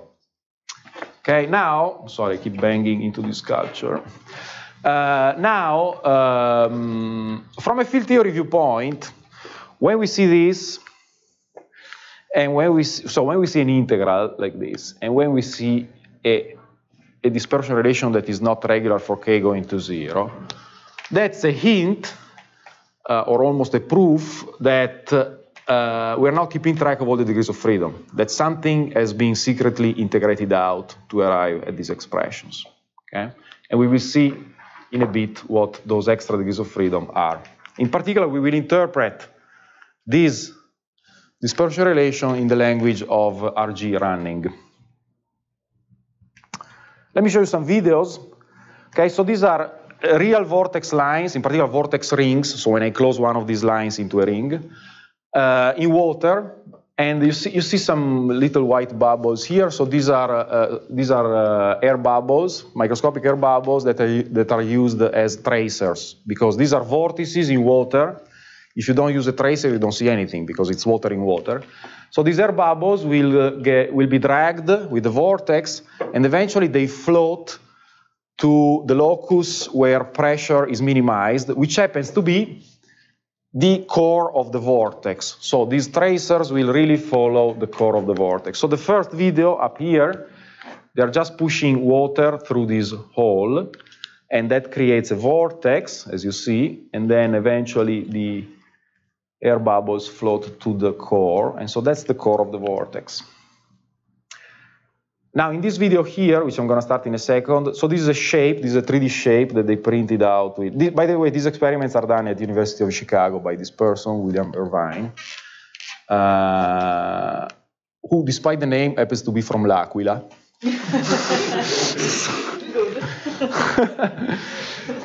And he grew up there, so and in L'Aquila. Anyway, so he prints out. He told me that they have because of those first-order equations of motion, they have zero intuition about how to do these things. They just print out with a 3D printer shapes. They try them, and if they form, they do something interesting, they keep them. Okay? And so this is a shape. This is some sort of the trifoil shape. And they're going to pull it down, and this will leave behind a perturbed vortex ring. However, since I told you that there's only circularly polarized waves on a vortex line, and also in particular on a vortex ring, you will see that even though the initial conditions are totally planar, the ring will go out of plane immediately because of the circular polarization. You see that it starts sort of, these are really circularly polarized waves. And these are not simulations, these are real data, and they're fully three-dimensional because they scan the system, this vat of water, with very high frequency laser tomography, and they collect fully three-dimensional data, and so then they can rotate the videos however they want. And this is a vortex ring knotted onto itself, you see? And the other ones are vortex rings, two vortex rings knotted onto each other. So I think they were the first ones to produce topologically non-trivial vortex configurations in the lab. And many of you already know that there are other groups playing with vortex rings, and I mean really playing. So apparently the species of dolphins, these are just dolphins at a water park. They're not trained to do these things, but somehow they naturally play with vortex rings. I find it beautiful that apparently they are much better than William Irvine at playing with them, in the sense that the things that they do are incredibly stable. As you can see, they live for tens of seconds, and they can even bite off smaller ones. And you see, yeah, it's amazing how they. I think it's because, you see, they live in water, so they probably have intuition about first-order equations of motion. No, I think that's the difference. I mean, that's evolution. How to do that trick in the lab. Which trick? Ah, the biting off. I have no idea. But I think that's just evolution, no? So, and they use the same technique, meaning they blow air out of their blowhole, and so they use, what you see is just air as a tracer, but the whole dynamics is given by water, essentially. Anyway, you can find on YouTube infinitely many of these videos. By the way, I contacted at some point a guy in Riccione, Leonardo Stanzani, who is a photographer and runs a water park with dolphins that also play with these things. And asking him whether the trainers could train the dolphins to do scattering experiments and stuff like that. And he said he would get back to me, but he never got back to me. And then Riccardo told me that maybe he's in jail now. No, because you told me that some Italian guy running a water park went to jail because of mistreatment of dolphins. No? But because he was making experiments. Scattering experiment, and then they were arrested. Too violent to scattering experiment. I don't think I remember. Anyway, so let me do the analysis for superfluids, which are cleaner because somehow they have fewer degrees of freedom. So a superfluid. So I want to now describe this. Instead of using these complicated integral differential equations of motion, I want to describe this system using an effective field theory for the degrees of freedom of the vortex line and of the perturbations in the fluid. Let me do this for the superfluid because it's slightly cleaner. So for a superfluid, so from the viewpoint of quantum field theory, like Angelo Esposito was mentioning the other day, a superfluid can be thought of as a system with an internal U1 symmetry, conserved charge. Let's say for liquid helium is helium atom number is conserved, and that charge is spontaneously broken. That's the quantum field theory, if you want, interacting version of saying that there is Bose-Einstein condensation. Bose-Einstein condensation, okay, is well defined for a free theory or a very weak coupling, but for strongly interacting systems, we're not quite sure what that means. However, we can replace that with spontaneous breaking of a charge, which is defined at all values of a coupling constant. And so there should be some light degrees of freedom, a Goldstone boson. But it's also a system that has a finite density for that spontaneously broken charge. So I have Bose-Einstein condensation only if I have some density around. If I have 0 atoms around, I don't have Bose-Einstein condensation. So these two things are, in principle, two independent physical phenomena. A superfluid is a system that has both, okay? And so by playing a bit with the symmetries, the transformation laws of the fields, etc., one can prove that these light Goldstone fields, which is related to the phase field of the superfluid, is the same. When we say that the superfluid has finite density, it means that this phase field can be expanded about some background value, which is the chemical potential times time, plus perturbations. And these perturbations, pi, are the phonons.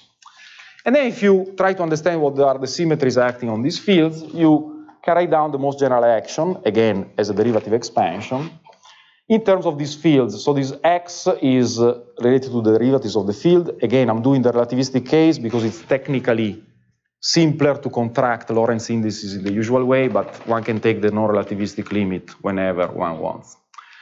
And again, there is a generic function here, p, which I call p for the reason that once you figure out its relationship to the equation of state of the superfluid, this really turns out to be the pressure expressed as a function of the chemical potential. So once you have the equation of state, you know the Lagrangian of the fields.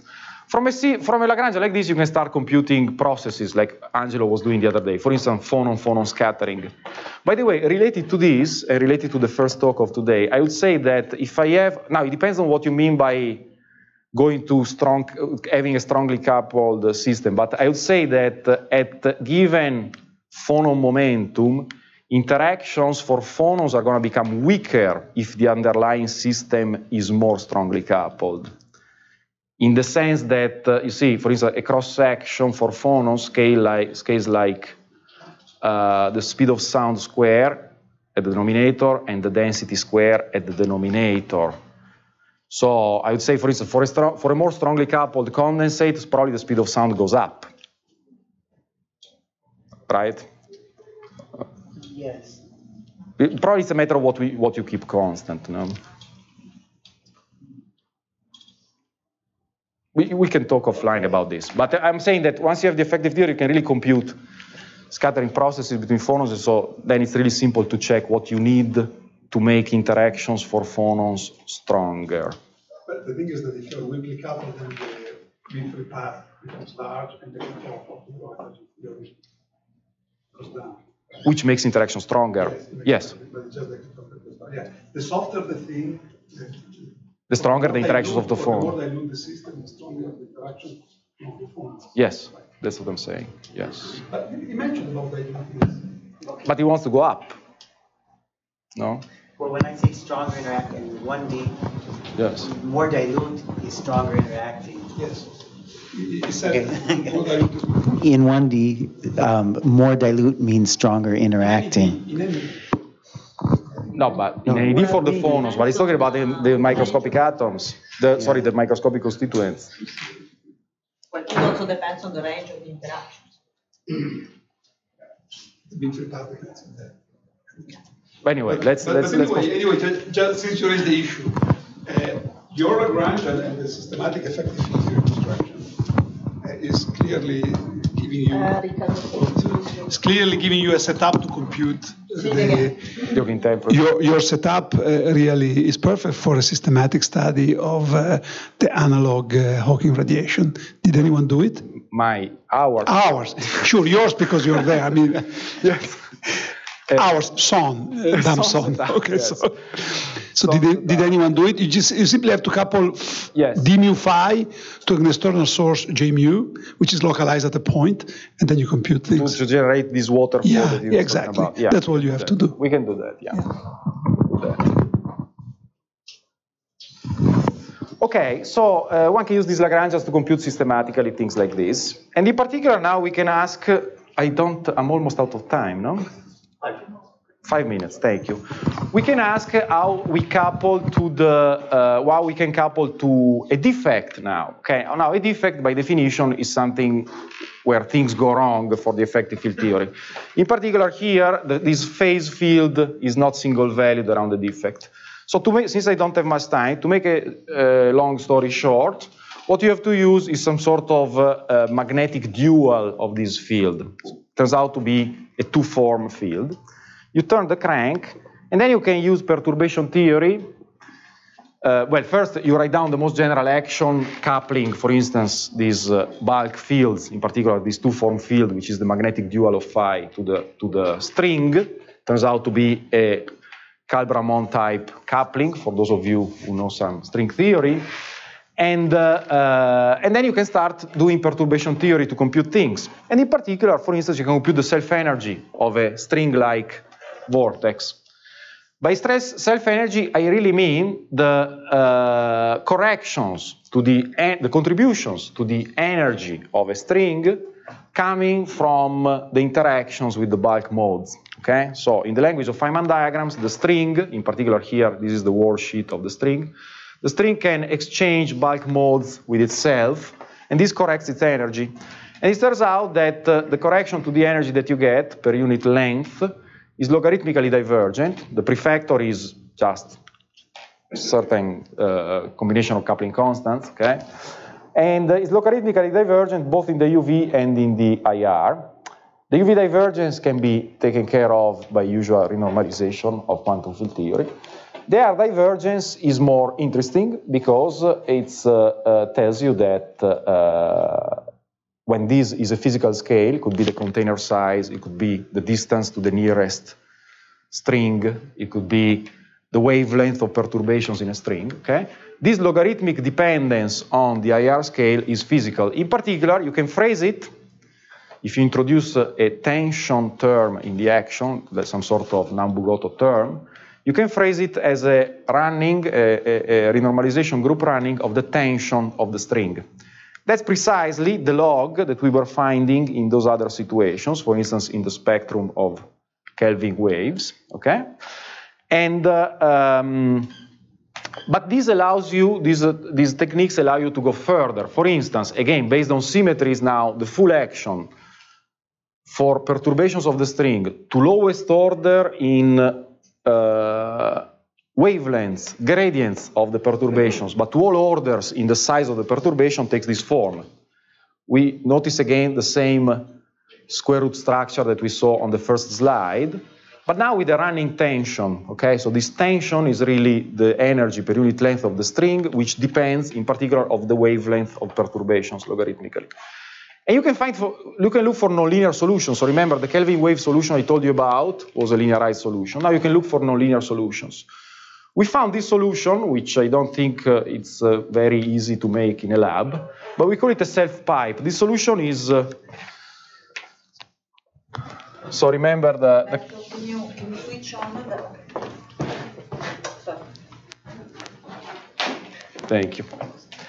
So remember, the Kelvin wave solutions are sort of small amplitude waves, circularly polarized. Okay. Now imagine keeping the wavelength very long, but making the amplitude very large. You end up with a solenoid-like structure. Now, because there is this analogy with magnetostatics, you can really think of this as a solenoid. And remember, the role of the magnetic field is played by the velocity field.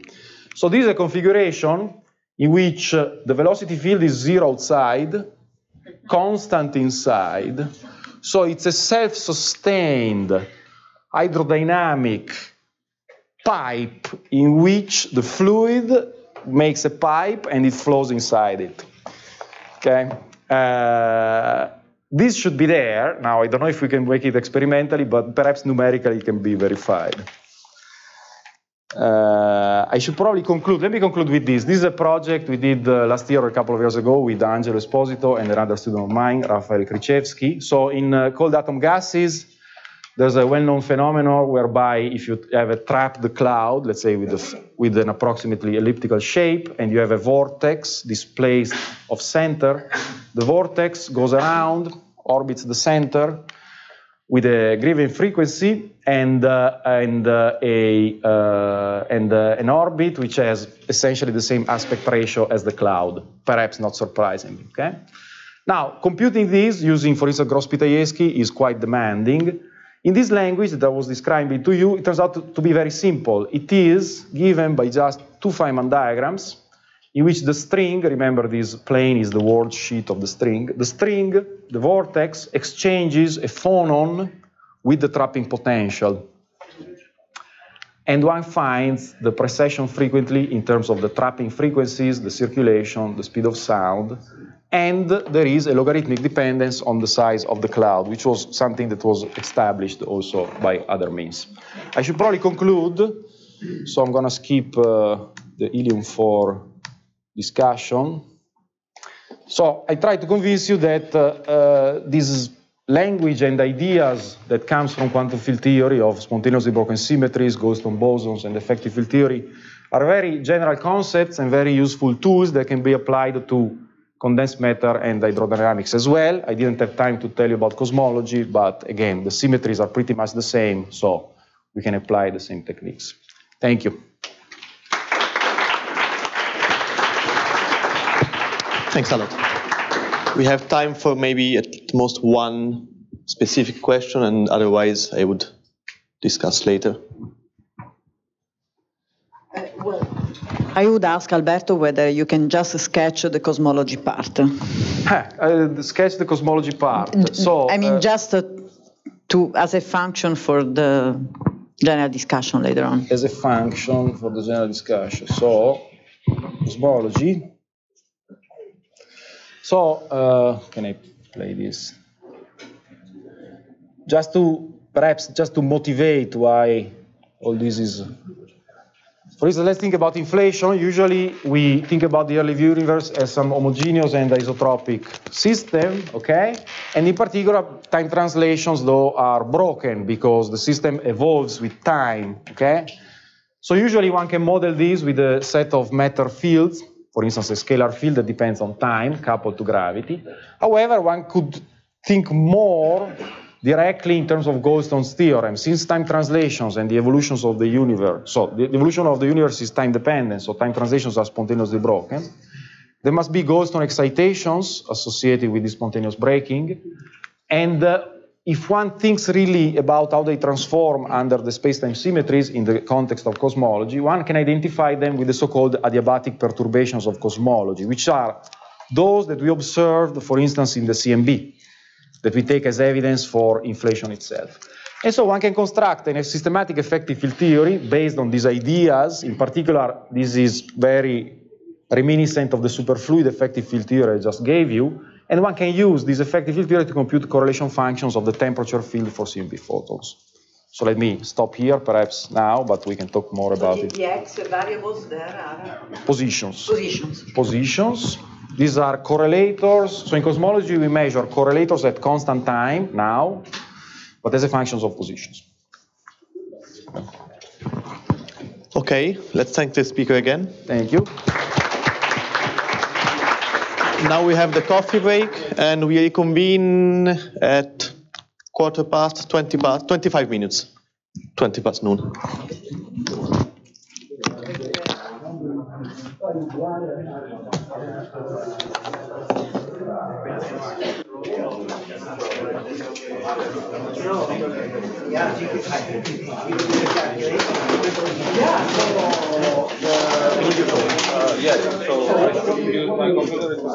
It's fine. Yes. Do you have a HDMI? Let's see. Anche lui non è possibile riprenderlo qua. HDMI. Con l'Accademia funzionava, no? No, cioè non funziona perché il Mac, il graphic, certo dobbiamo riprendere il telo e via. Quindi se è solo un PDF senza video, senza niente, magari... Is it a PDF? PDF, yeah. Then maybe it's better if it's more difficult to record everything. Okay, then I'll just copy it. We have. I just take it down. You have a USB. Yeah. Slow and then fast and high density, low density, and then Hawking radiation. But do the transit? No, it's the same. No, I said there is a region where it's not. No, alternate is still in scale. Ti vado a prendere il caffè o l'aiuto io? Yes. So, it's quasi. No, vado a prendere. Sì. I'll do it in a second. It's just there's some external force, an external object, which analog of polarity that creates this. It's quasi Then these phonons are emitted into gas, and therefore it's a Hawking radiation. How does that change the correlation between phonon and the emission goes next to Hawking radiation. Here is like the phonon is the radius of the black hole times G, radius squared times G.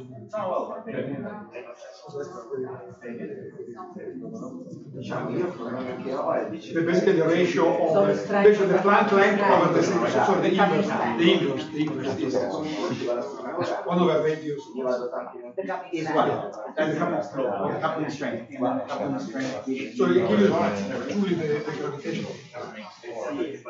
Okay, and that tells you how phonon interaction. No, he's asking what is the analog of this. It's like the gravitational rescattering. It's like the gravitational rescattering of. Sorry. No, it's fine. Sure. It's like alpha gravitational. Sure. But here all interaction.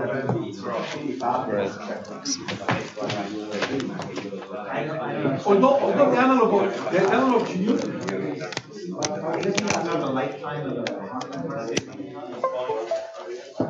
So the name is Duali Pisa. This one? Pisa.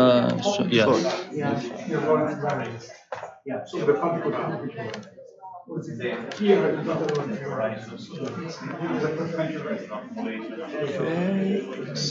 you know which works. Why can't you use some? Looks fine. Let's say. Is it possible to use some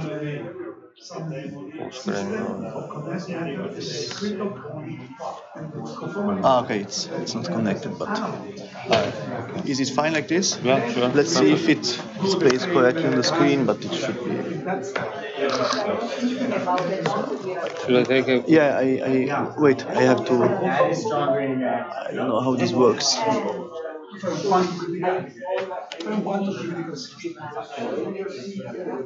No, conform. Per esempio, for instance, you can do this.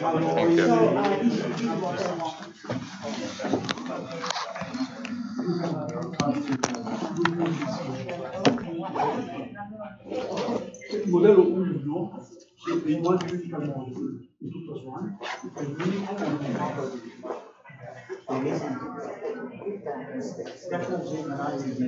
Fermions. And the fermions is the same as the time curve.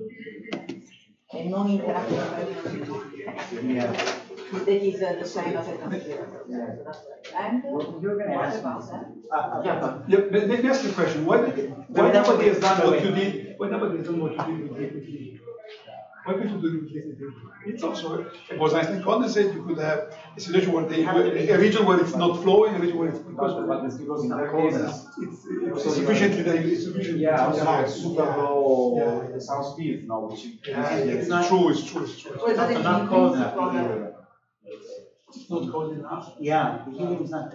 You want to be cold so that you're going to see the spontaneous Hawking radiation. You want to have a whole bunch of high temperature waves stimulating. Yeah. No, but in principle, you could use a flashback vessel.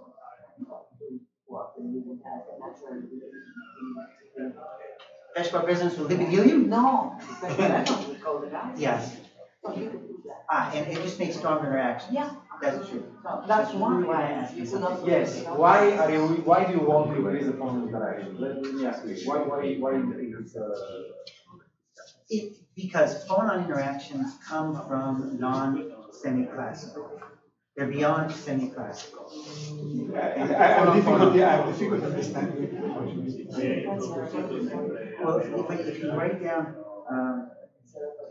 see, there are no phonon interactions. I have to remember. You're throwing away at some point when you write down, you only have two. Okay, your interaction term in the Hamiltonian of a BC has 4 operators.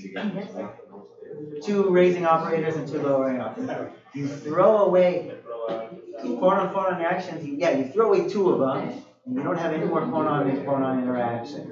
And that's in my semi-classical approximation. Yes, because you are doing a Yes. So if I run into analog quantum gravity, we have all these operators, and the phonons are going to interact. And I wonder, does that change the Hawking radiation? Give me a firewall? I don't know what it does. Yeah, but the idea of using these phonon interactions is that What's the phonon interaction in describing spontaneous propagation. Because if you have more modes that are interacting actually each other, and this explains you also this bending of the curvature you see. Because then you excite these modes, then they start to interact, and due to interaction. You're talking about dispersion relation? Dispersion relation. Yeah, because you see the bend of these excited modes. With interact and then okay. Down. That one is light in Landau. Yes, it's okay, you're saying that the nonlinear dispersion relation comes from. Yes. Yeah, that makes sense. Give it higher. So you see that it goes first up and then it goes down. Well, yeah, that's it, but that's only in the moving frame. In the non-moving frame, it's just superluminal. But then what did Giovanazzi conclude about? He proposes, okay, the fermions is high, very, very, very strongly interacting. It's no longer bosons, but then it works completely different again. You we should discuss it later. So let me ask you a question. Is it possible to simulate this in a system that has also an analog Lorentz invariance? Because this linear dispersion relation. Is that what you're telling me? No, Lorentz invariance. Including interactions. Everything. Yes. So, for instance, yes, of course, there are systems. There are systems in condensed matter at the critical point, and are conformal invariant. So before the Lorentz, there's an analog Lorentz. Yesterday showed one. Does that mean a linear dispersion? Of course, it means a linear. It means much more. What he's saying is that Look, sound waves. Look, the things we are using here, to discuss, have a linear dispersion relation, but they are not Lorentz invariant. I mean, sound waves. They don't have a linear. Okay, the dispersion relation is linear, but then it curves up. But a very long wavelength. Very long wavelength. Okay, so still, if you take a motorbike and you move in this thing, you're actually moving because you're having. Yeah. So you see that. So there is a preference. No, you have to use the hand. So you see, there is a preferential frame. There are systems where at the critical point they have a much bigger accidental symmetry, and that's the conformal group, which contains the Lorentz. But you mean including interactions, no? Because but it's you got a quantum critical point. At the quantum critical point, say take for instance there are these systems of there are 2 + 1 dimensional systems. I don't know how they real. I don't know if these things are Exactly. for instance, in such a realized them. Okay, good. See, I don't know anything, so so you're not a capo. So I'm just saying, in such a book, there are these examples of I mean, there's a lattice, you put some doping, and then there is a critical value of the chemical potential where you are exactly at the formula. Well, yes. No, normally, the critical surface is a Schrödinger symmetry, but there's a specific point, which is the point where in the chemical potential, where the critical surface is parallel to the chemical potential, okay, where clearly increasing and decreasing the chemical potential, you move along critical surface. There you have CPT. Therefore, that's the way you are conformal. And that's the way it's found. Yeah. So but I don't know whether these systems are realized in the branch. I don't know whether these systems are realized in practice or not.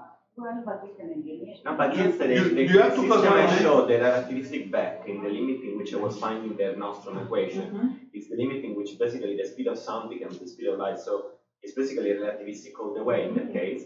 Instead of having this formal metric, you have a conformal metric. You get conformal invariance, and that was the limit in which I was recovering Nostrum gravity for the dynamics of the background expressed in the term of the analog metric. Yeah, but which is Nostrum gravity, which is everything conformal invariant. So I wonder if this is one example. But Ricardo was asking whether it is really. Relativistic back in principle has never been done, but in principle I don't know why you shouldn't be able to do a relativistic back. It's just that the atoms are relativistic, but it's not done.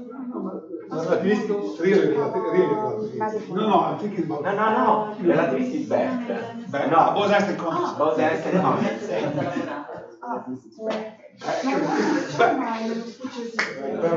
Che cazzo? Un relativistic BC is a system where normally you have that the phonons have the basically special relativistic dispersion relation along wavelengths. At high frequency, you get it's the dispersion relation of the relativistic atom, so you are back to relativistic. Yeah, and you have a Lorentz breaking all in the middle, but you can tune the system. There is a kind of critical. No, but he's talking about not just dispersion, he's talking about interactions. No?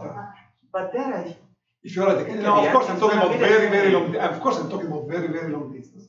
There are systems that are very long distances have an accidental Lorentz invariance, including the interactions. But why do you want interactions with Lorentz invariance? Just to see the fact that, for instance, when the guys you meet, they cannot behave because they are. The interaction. It's true that in the end, it's only asymptotic, right? So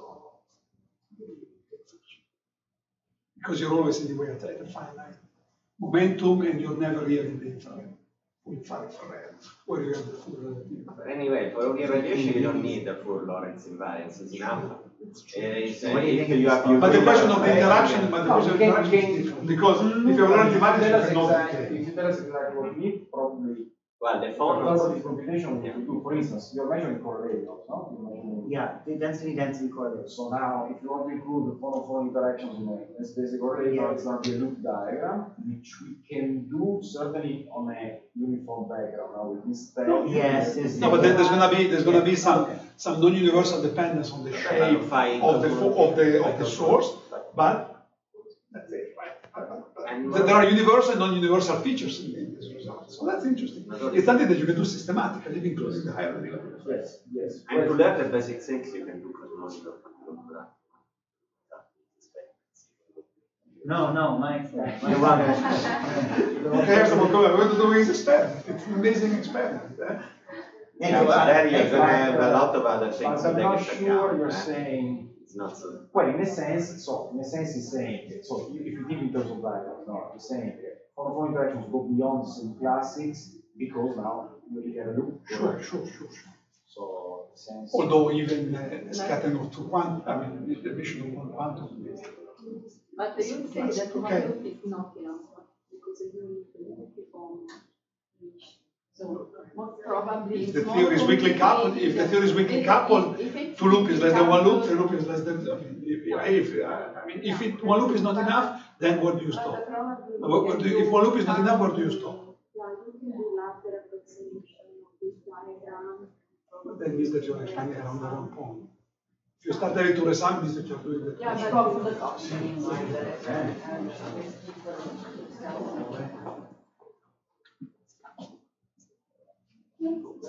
incredibile quella storia di... Sto pensando invece al contrario, se uno potrebbe fare un'analisi tipo analografica per vedere cosa è quel tipo di vortex. In che senso? Analizzarli come un effetto geometrico, cioè se... Qual è l'analog metrica di quelli?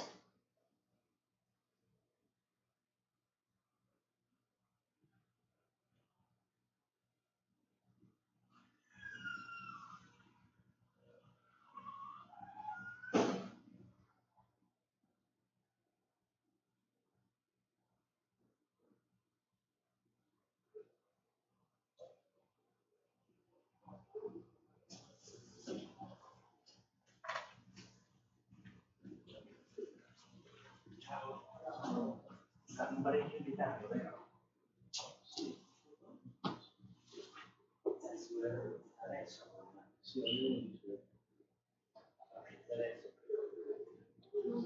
Credo un po' prima, cosa si sperare che andavano giù. Sì, lui la sua fresca.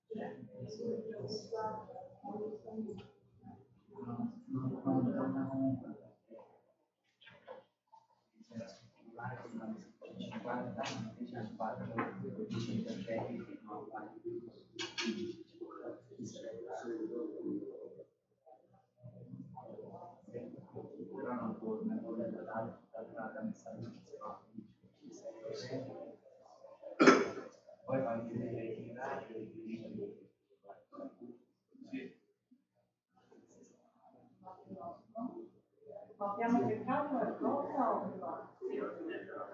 Non so se io non ho capito, ho cercato poi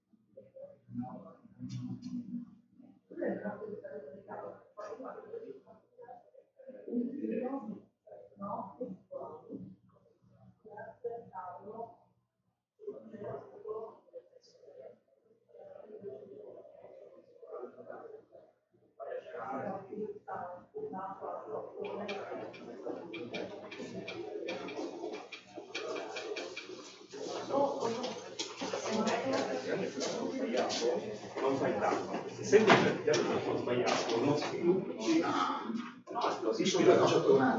me positivo, io l'ho detto ma si trova, avendo l'esperimento non si trova. Con l'esperimento questa cosa risponde a un po'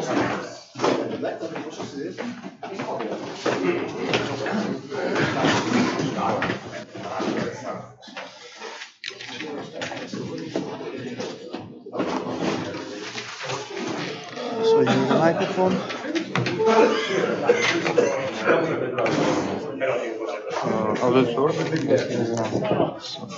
This should be on. Yes. Okay.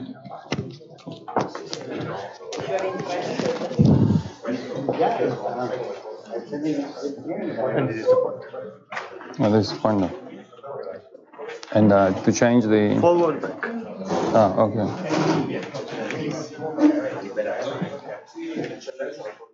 A bit...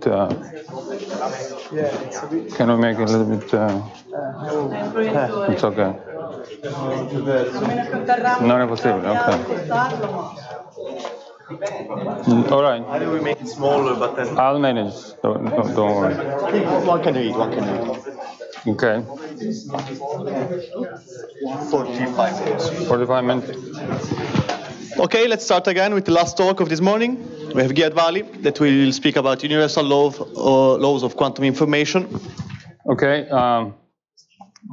I want to thank I want to thank organizers, first of all, for the invitation. It's a great pleasure to be here. And I'm going to discuss about universality of laws of quantum information. So what I want to show and propose that the seemingly different objects like black holes, the universe, I mean the Hubble patch of the Sitar universe, and solitons, baryons, instantons, all normal quantum field theoretic objects, they obey the same laws of information, storage and processing, just exactly the same as black holes. So the way,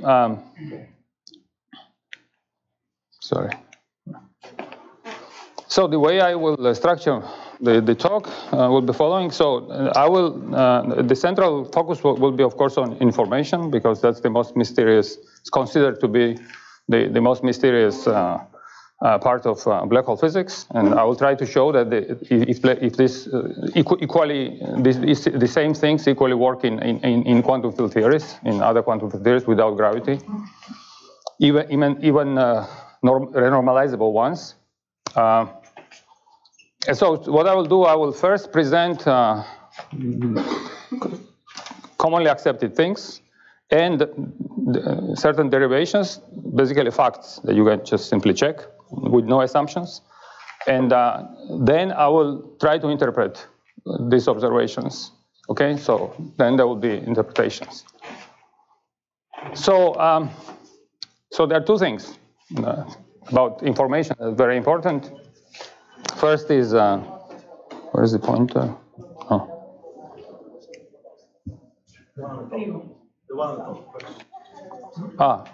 This is advanced. So one is Bekenstein bound, this on information storage, which has a priori has nothing to do with gravity. It's universal. So this bound says that if we have an object of energy m and the radius r, the maximal entropy it can have is m times r. I'm dropping out the pi's. I will restore pi's later just to illustrate certain expressions. And on the other hand, this bound, the most well-known object, or actually the only object I have seen discussed in the literature that satisfies this bound, are black holes. So it's well known. And so black hole satisfies this bound. And interesting thing is that it takes, it takes area form. Okay? So area in Planck units. Oh, sorry. What is this? Now the question is, what is the physical meaning of this bound, of Bekenstein bound? I mean, regardless of gravity. And what is the physical meaning of the area law? Why area law? When it gets saturated by black holes. Are black holes special in this case, in this sense? Okay. Now, as I said, this bound has mostly been discussed within gravity. And the question is, what happens beyond gravity?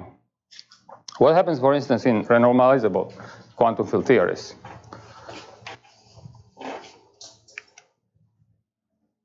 Now, the first two results that I will show and demonstrate is that these are two general laws that we are uncovering of information storage. So the Bekenstein bound is saturated, regardless of gravity. If you have a theory and you have an object, and you saturate, it saturates Bekenstein bound, necessarily, simultaneously, you saturate unitarity, okay?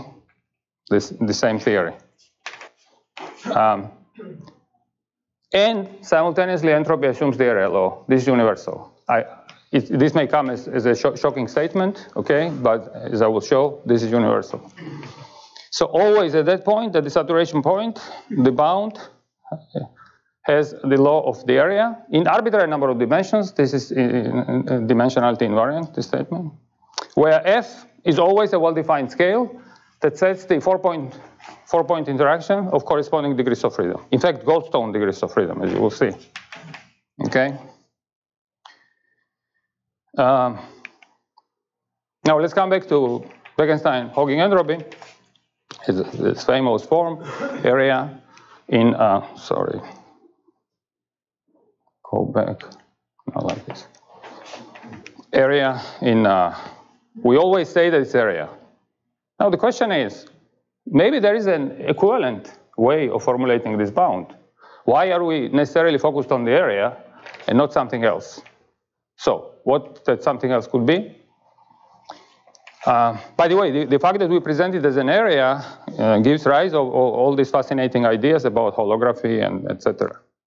But does this same expression have different meaning from the point of view of a quantum field theorist?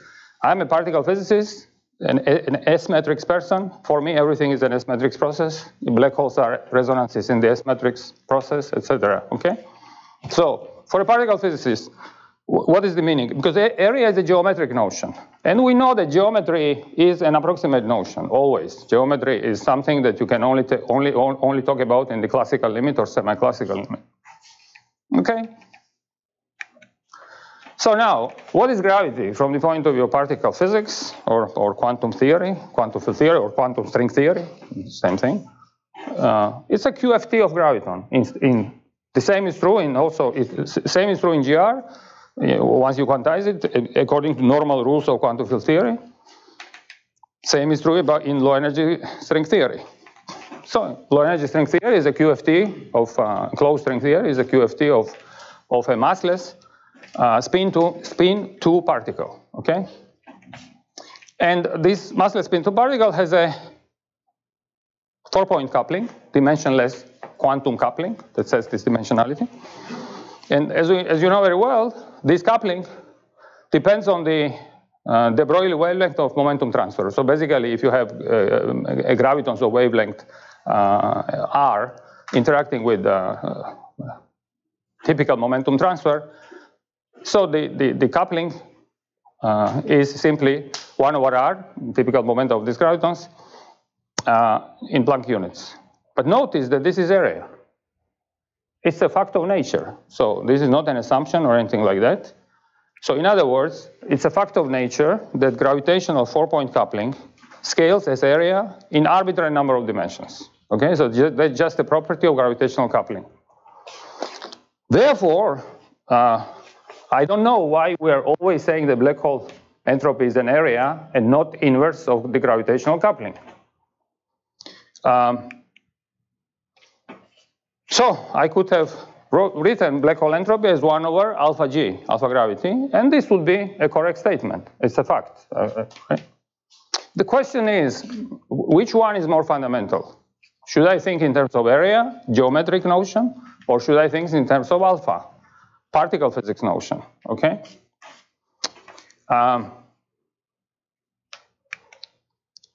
So now, in order to answer this question, let's try to understand, is this exceptionally property of gravity, or the same property is satisfied by other quantum field theories? Okay. For example, a gauge theory, right? So in gauge theory, alpha is g squared, 4-point function. So what I will show is that this is the universal law of information storage. Okay, so what happens is that in any theory, regardless whether it contains gravity, doesn't contain gravity, renormalizable, not renormalizable, you have an object, let's say self-sustained bound state, and you deform your theory, you manufacture your theory or the object in such a way that it saturates Bekenstein bound on information storage. So in that limit, the following is true, that the bound, Bekenstein bound, is equal to 1 over the coupling constant, 1 over alpha, and it is equal to the area. This is a universal story, okay? And this is, I think it's absolutely fascinating that this is what is happening in quantum field theories. Now, I will of course, I cannot go list down the list of 30 or 40 objects, but I will demonstrate it for 2 and present result for 3rd, and you will see that this works. The moment you follow this, you will accept that this works universally. Okay, it's so obvious. Now, let me demonstrate it for Toft-Polyakov monopole and the baryon in large N QCD, okay? Now, for Toft-Polyakov monopole, as I will show, when you saturate the bound, Bekenstein bound, the entropy becomes 1 over G square of gauge, of course, and it's an area in the units of V. And remember, V is the 4-point coupling of Goldstones, okay? So plays the same role as Planck scale, as G Newton plays for 4-point coupling of gravitons. For the baryon, it's really amazing that it's the same thing. So once baryon saturates Bekenstein entropy, again, the entropy is 1 over G square, and its area in the units of pion decay constant. Again, it's the 4-point coupling of Goldstones. I mean, pions are real Goldstones. Yeah. Yes, you are interrupting a speaker. So, yeah, tell me. Is it because you're considering always cases that the kinetic term has to be? No. Look, it's so obvious. It will be so obvious that I think you will not have this question. I mean, once you see here, the whole point was to ask the right question. Once you ask the right question and go through, any graduate student can just derive it, okay? So the whole point here was to ask this question, okay? And I'm really surprised how come this was never asked, and right. The same is true about instanton, exactly the same thing. So it's always the same thing, and this only happens when theory saturates unitarity. This is extremely important, okay? What do you mean by saturating? This is my talk, so yeah. Right. So no, this is an excellent question. Right. The monopole. Let's start with the monopole. So okay, this is a textbook case, Toft-Polyakov monopole. The simplest is when it is produced in the theory with spontaneously broken or in the SO3 symmetry in the Higgs space. So we introduce a Higgs field. Higgs triplet is the simplest one. We write down the extremely well-known Lagrangian. And sorry, but are you going now to the proof of the first? Yeah, it's so obvious that there is nothing even to prove. I mean, let's see. So just follow. I mean, I don't see what is to prove there. Look, okay, so there is a monopole solution. So far, this is textbook physics. And monopole is a hedgehog, and it has a size. And the size of the monopole is given by the Compton wavelength of the gauge boson. But yes, I'm going to prove, right? Right. So the note is the following thing, that the monopole mass and the size, they satisfy this property. So the monopole size is the Compton wavelength of the photon, of the W boson. And this is G times V. V is the expectation value. And the mass of the monopole is mv divided by G square. That's typical of solitons. The mass of the soliton always goes as 1 over coupling. Now, entropy bound on the monopole, if someone tells you, okay, I have this Toft-Polyakov monopole, what would be the entropy bound, Bekenstein bound? You would say, oh, of course, I have to take mass of the monopole multiplied by the size. And notice that this is 1 over G square. Okay. So already we see that the bound on the monopole entropy is 1 over G square, exactly as the black hole entropy in the corresponding parameters. Of course, now you want to see what happens with the theory when we saturate the bound. Of course, not every monopole saturates Bekenstein bound, but we are interested at the saturation point. So there are, I don't know, many ways to saturate the bound using the monopole. I'll just sketch two. So for instance, one straightforward way is to couple a monopole to actually it's a very nice way, a nice construction. So you take monopole and you couple it to a sigma model, SON sigma model. But sigma model, which in vacuum is not spontaneously broken. So you are coupling monopole to a Goldstone model, okay? But in the vacuum, it's not spontaneously broken. But then you demand that it is spontaneously broken on the monopole, in the core of the monopole. Okay, that's very easy to arrange. So you have a sigma model field, the sigma, so you couple it to the monopole field, and you break the symmetry. Now you break the symmetry. What happens is this: that the monopole profile. So the monopole profile and the sigma profile, they exchange places. So sigma field has expectation value on the monopole, and it vanishes in the vacuum, and monopole other way around. So what happens is that there is a spontaneous breaking of SON symmetry in the monopole core, and there are n Goldstone modes. And these Goldstone modes, they are localized on the monopole, obviously, because the symmetry is not broken in the vacuum. So in other words, what happens is that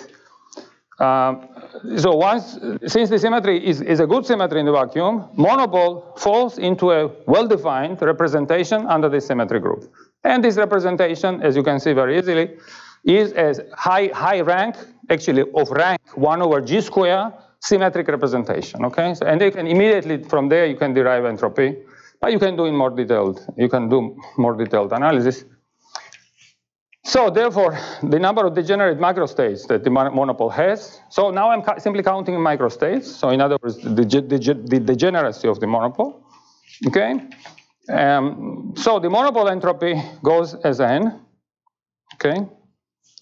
And now, what about unitarity? Okay. So now the point is that since there are n degrees of freedom in your theory, okay, there is a unitarity bound.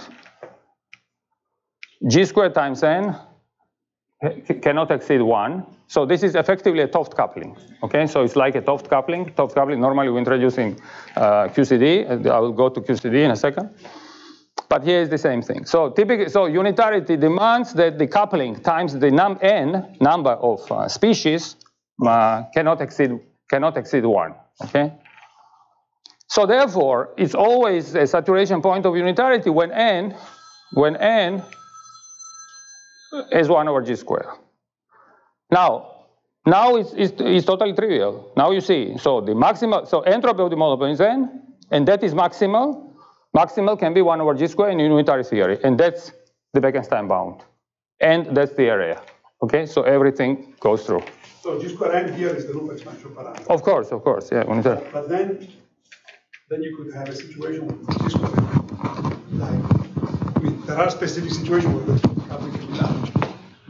Yeah, so that's precisely my point. Like in n equal 4, if you have the... We'll get there. Okay. But that's precisely my point. My point is that saturation happens when the Toft coupling is 1. This is universal statement. Now we can ask questions, what happens after, before, etc. Actually, this opens up an extremely interesting set of questions. Now, you can do exactly the same by introducing fermions. So instead of coupling to a SON sigma model, you can couple to a SON fermion model. So you introduce fermions, and you get exactly the same counting. So as you know, there are these famous Jack-Even-Rebbe zero modes on the monopole whenever you couple it to the fermion, but because of the index theorem. And so there are n localized zero modes, and it's the same thing. So again, it just goes through, okay? It doesn't matter. In other words, the statement is that it doesn't matter how you endow monopole with high entropy and how you saturate bound. You have to satisfy this fact that you have to saturate unitarity simultaneously, and it's always area. Now, let's go to baryons. Actually, baryons are even more fascinating because normally, we don't think that baryons should be like black holes. Okay, sounds like a real stretch of the imagination, but actually that's what comes out. So let's see. Now let's consider baryons in SUN QCD with large number of colors. Of course, these things are interesting in large N, obviously, because large N is precisely when objects are approximately, you can go between semi-classical and quantum. Now, we had certain number of flavors, N flavors. So NC is now index of colors, and N is number of flavors. Now we take Toft limit, this famous limit, when we take coupling and NC large, G square NC fixed. This is Toft coupling, G square NC. And QCD scale is a parameter of the theory. Now, this theory is well understood. So, the first I'm introducing moderate number of fermion flavors. I don't want to go over, I want to have theory asymptotically free, of course, and I don't want to break unitarity, etc. in UV. So there is a spontaneous symmetry breaking, as you know very well, because there is a chiral symmetry, and the fermions flavors, left-handed and right-handed, transform independently. The fermions here are massless, and this chiral symmetry is broken spontaneously down to a diagonal vector-like subgroup, and they are n square minus 1 Goldstones, pions. There is one eta prime that gets mass from the anomaly, as we know. Now, the pion decay constant scales as square root of NC in QCD units, in QCD scale units, and this is very important.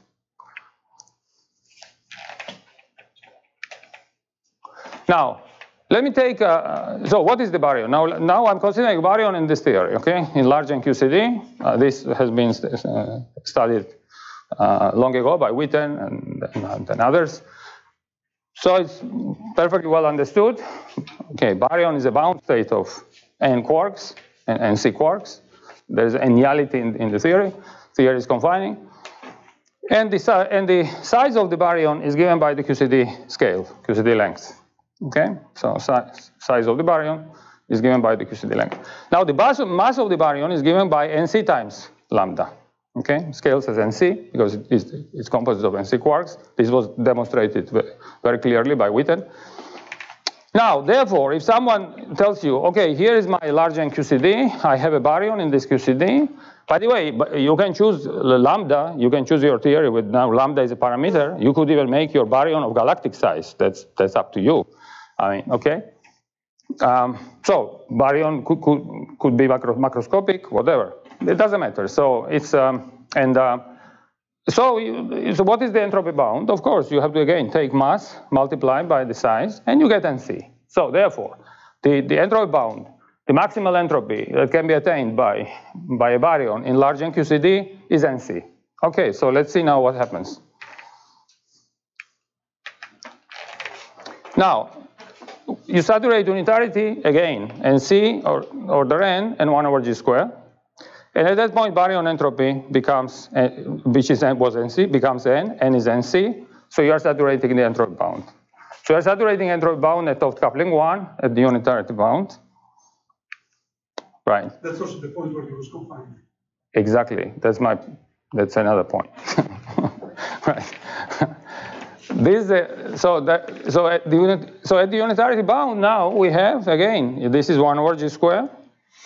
But notice that this is area. This is area in pion decay constant. Okay, so again it's the same story. Again the area law. Now, exactly the same result is for the instantons. I will not go through the derivation. I don't want to bore you because this over and over again the same story repeats itself. Now the instantons, as you know, instantons they always correspond to solitons in 1 dimension higher. So you can think of entropy of a soliton. Now here I'm introducing also an additional concept, which is would be a subject of a different talk, because I think it makes perfect sense to endow instanton with an entropy, not only a corresponding soliton, the soliton corresponding to an instanton, which is an object, but also a process to endow it with an entropy. And I think this is extremely important, and some new things come out there. But okay, I will not discuss. I will not enter there at this point. So, for this sake of this discussion, you can think about instanton entropy as the entropy of a corresponding soliton, and the same thing happens. So over and over again, it's the area. Actually, in this case, it's even okay. Anyway, let me not enter there. So anyway, it's always the same story. It repeats itself in units of the coupling of the corresponding goldstones. Now, the goldstones here are, you may ask who are the goldstones. So the goldstones here are, they're always goldstones whenever you endow here. It's universal. So whenever you have entropy, they're always goldstone-like modes or real goldstones.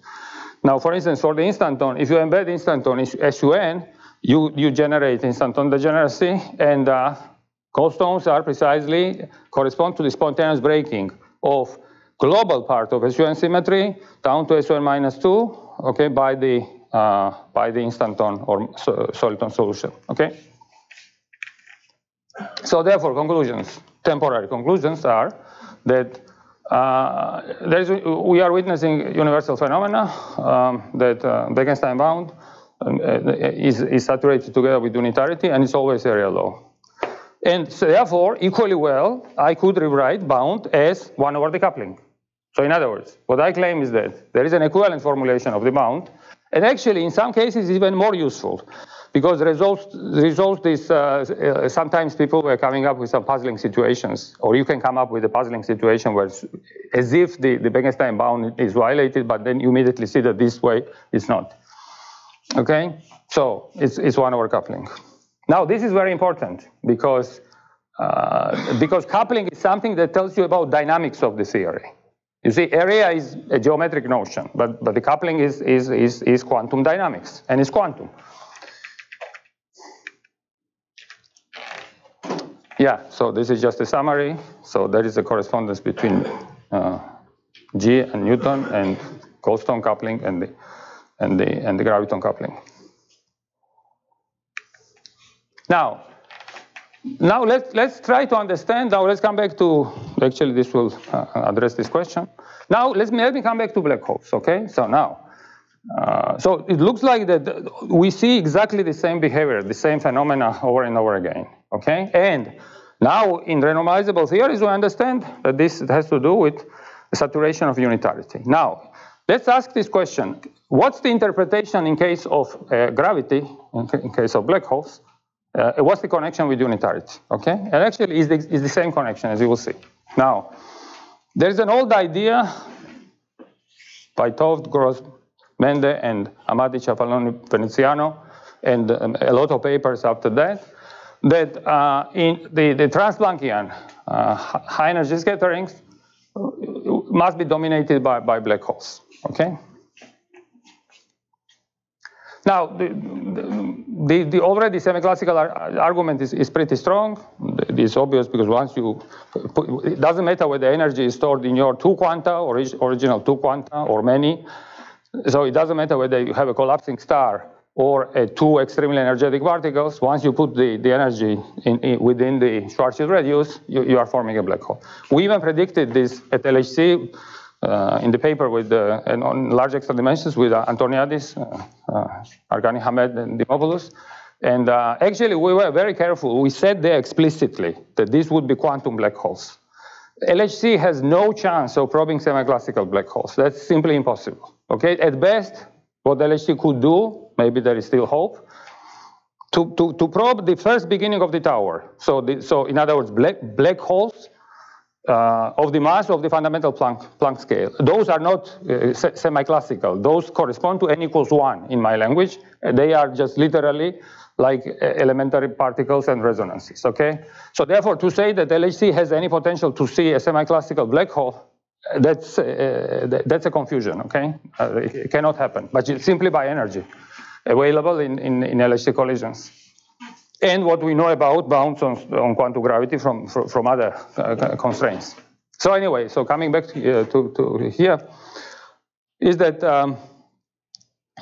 okay, so you're forming these black holes. Now, the point is that some time ago, we tried to view this process, to understand this process, as from the point of view of S-matrix person, a complete process. Now you say, if you are an S-matrix person, you would say the complete process should be 2 particles into a black hole and into n, okay? So this is approximate number of quanta into which the black hole will decay finally, okay?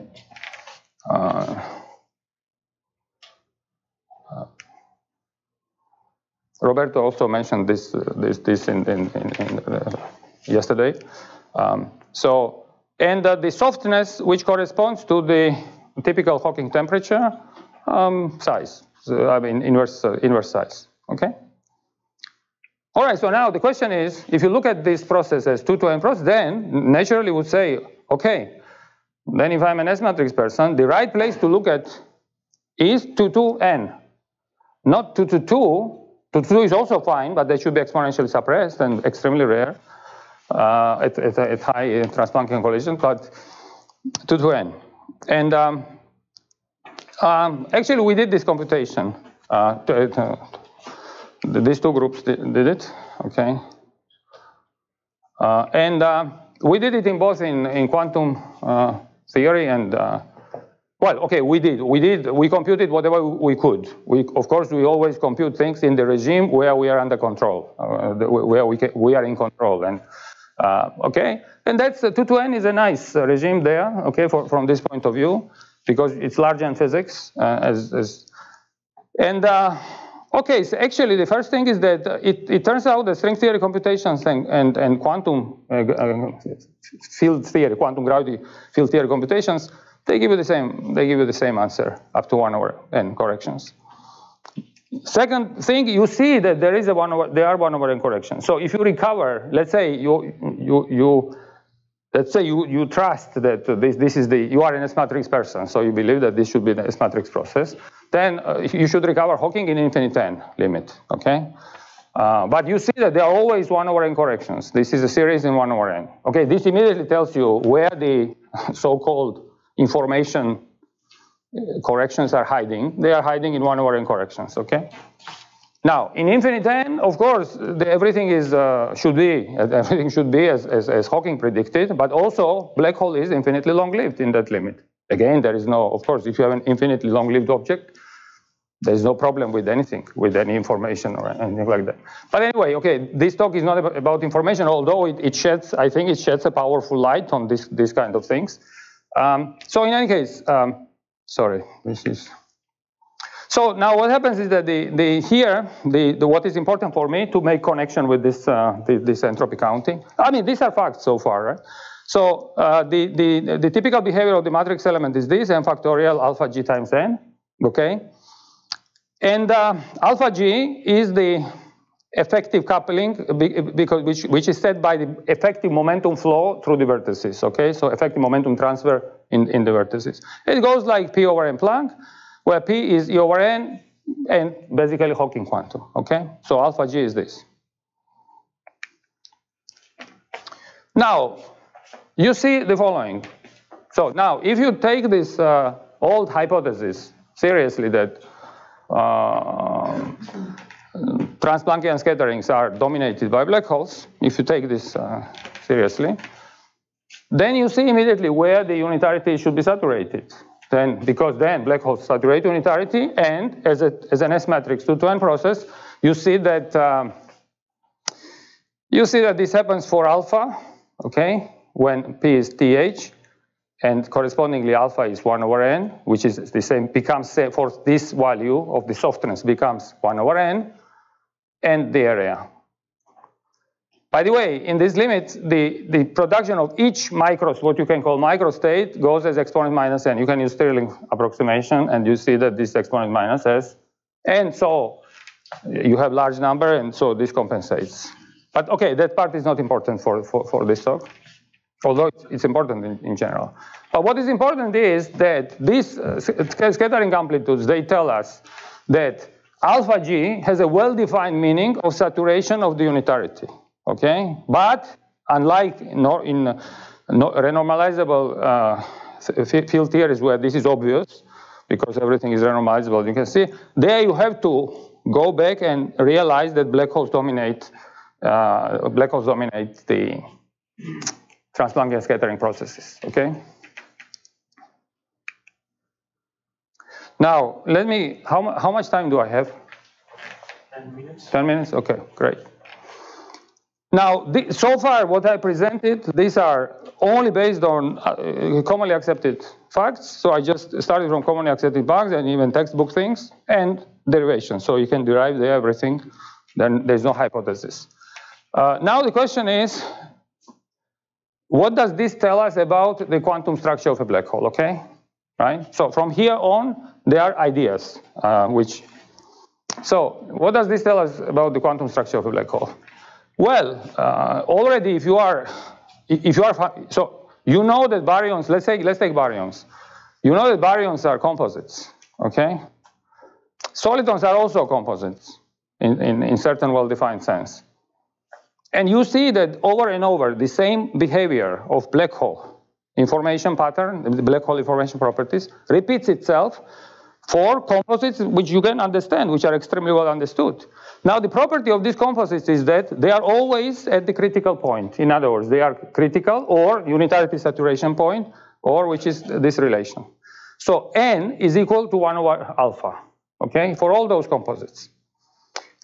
So therefore, it's reasonable now that this observation justifies the idea that black holes are also composites.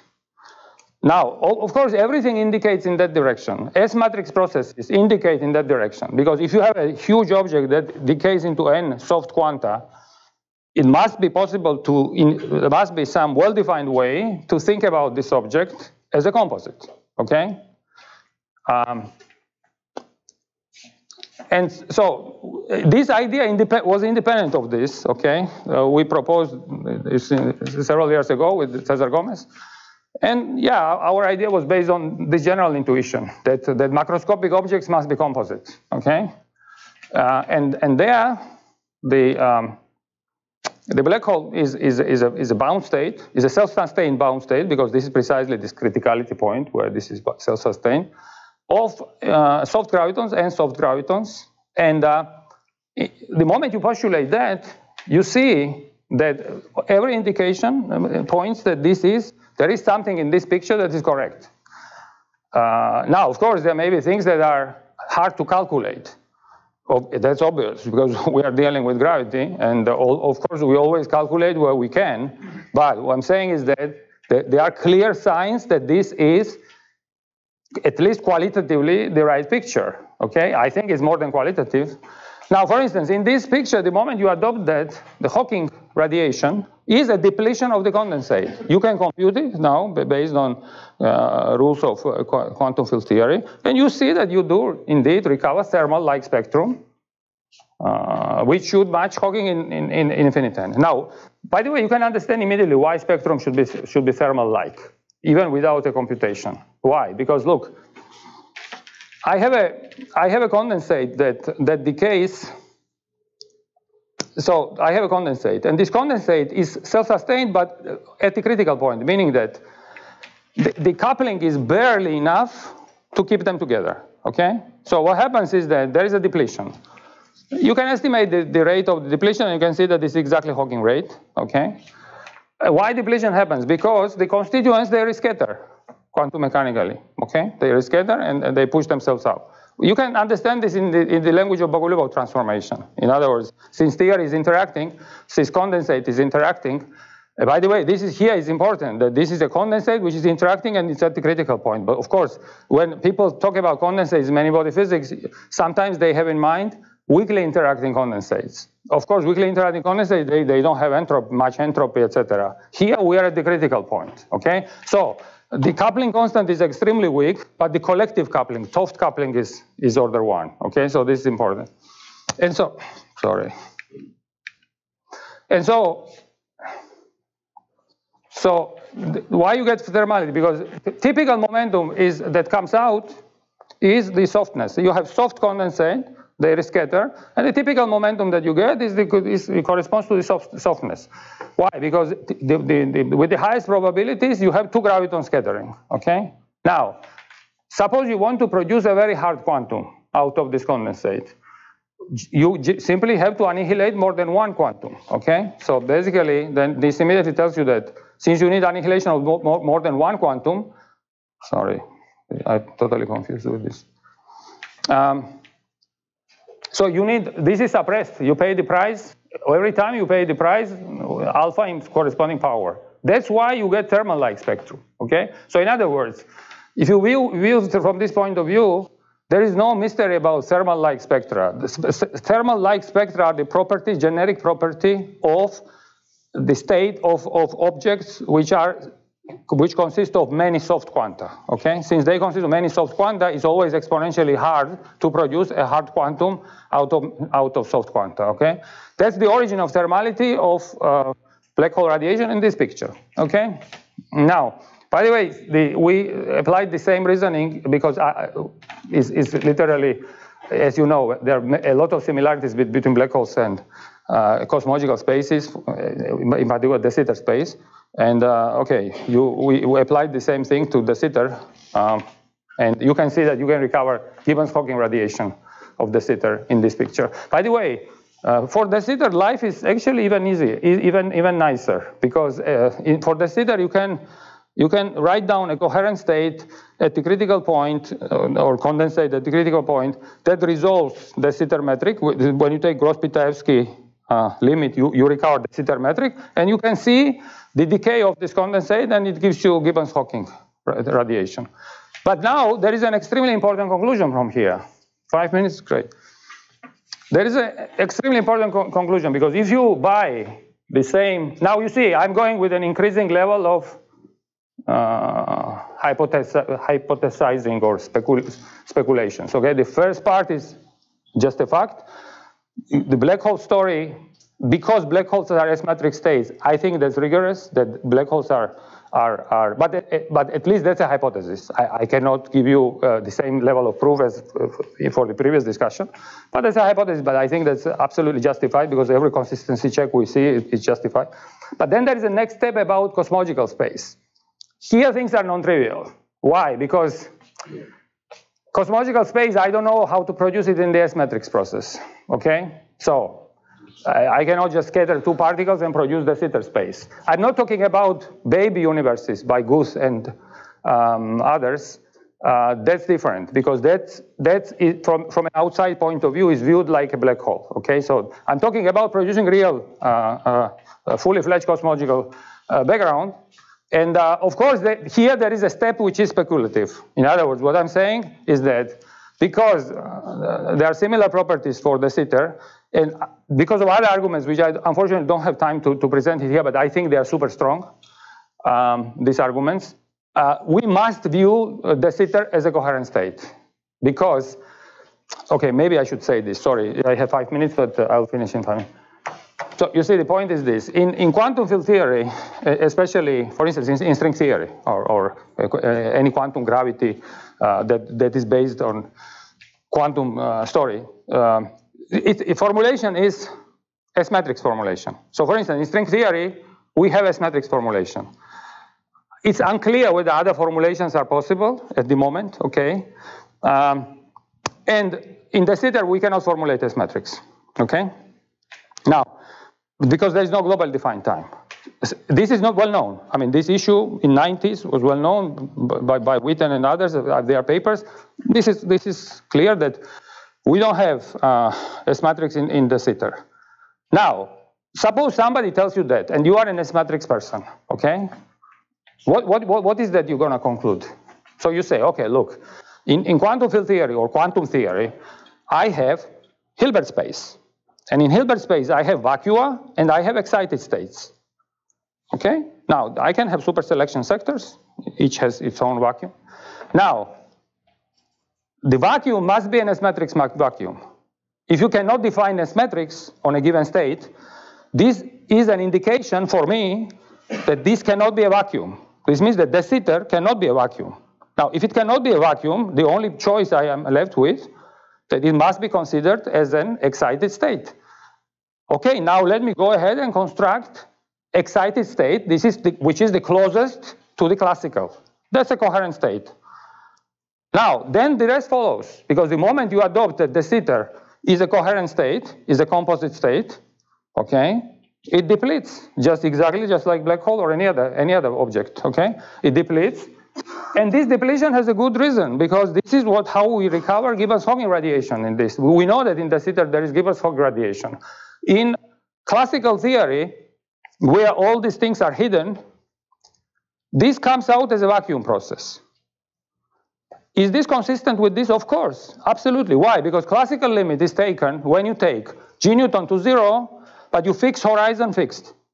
That's a limit n going to infinity. In n going to infinity, of course, this is indistinguishable from the vacuum process, because your state is an infinite reservoir of quanta, and nothing will happen. It can deplete eternally, okay? So therefore, however, this picture tells you that we don't live in the universe with infinite n, because G Newton is finite, and the energy density is finite. So therefore, de Sitter must have a finite lifetime. What does it mean, lifetime? So we call this a quantum breaking time. In other words, there is a time scale. If you extrapolate these results, of course, here there is another new step of assumption. I'm assuming that I can extrapolate this computation to sufficiently long time scales, okay? Obviously, 2 minutes, okay. So then you will see that de Sitter must quantum break, meaning that it should go out of semi-classical regime completely after this time scale. This has extremely interesting cosmological implications. I don't have time to talk about it now. In remaining 2 minutes, let me ask the following question: what are the prospects of understanding this phenomena in many body systems? So for some time, quite some time, we are working on that in parallel. And well, this obvious. The guidelines are obvious. So what you need to do, you need to come up with a many body system in which you have attraction. So then, for instance, the simplest is, and this is really incredible, because it turns out that the simplest model that you can take, one-dimensional ring, you can take one-dimensional ring or an interval, you put bosons on this ring with contact interaction, delta function, okay? So this has many properties of what I described for these systems, for baryons, black holes, etc. So what are the properties? The properties is that these are, there are two regimes. So there is a regime of weak coupling, weak collective coupling, when the condensate is uniform. And there is a regime of strong coupling, strong collective coupling, when the condensate forms a soliton. Now, exactly at the transition point is the most interesting place, because that's where you saturate sort of unitarity from the point of view of whoever observer lives there. And what happens at that point, not surprisingly, you get gapless modes. And these are the gapless modes that store entropy. So it's connected. It's a self-contained system, okay? That gives you criticality. It gives you, of course, this is a non-relativistic. If you want to do it in laboratory, this is a non-relativistic system. Of course, in non-relativistic system, unitarity is a tricky business, because, I mean, you don't have to respect unitarity in non-relativistic system. In a given coupling, I mean, of course, at the end of the day, everything will be unitary, because Hamiltonian is unitary, obviously, right? But you don't have to be in the weakly interacting regime. There is no reason for that, okay? But still, it works exactly, despite the fact that this is a non-relativistic, works exactly in the same way. So let me illustrate these points. For instance, this rainbow is a microstate of this type of a black hole, or whatever you want to call it, okay? And so you see that when you are far away from criticality, the modes have high gaps, then the gap is smaller, and at some point you get low gaps. And this system turns out also is a fast scrambler. So we solved it actually, my students and I that were listed there. We studied the system, and with Cesar Gomez. We studied the system, and this is density of states, and you can see that this system has very interesting scrambling properties. So it's also scrambles in logarithmic time scale, etc., etc. But that's a story of a separate discussion. Okay, so this is the scrambling time in this system. Okay, so let me finish with this because I'm over time. I think, there is conclusion is obvious. I think it's extremely interesting what we're observing, that there is this universal properties of information storage. And by the way, the confinement, one thing that I speculated even that it looks like maybe we can understand confinement as a preventing mechanism from QCD of violation of the entropy bound. So QCD confines, if you look from that point of view, because it has no choice. Otherwise, it would violate entropy bound, okay? And many other interesting things. Okay, let me finish here.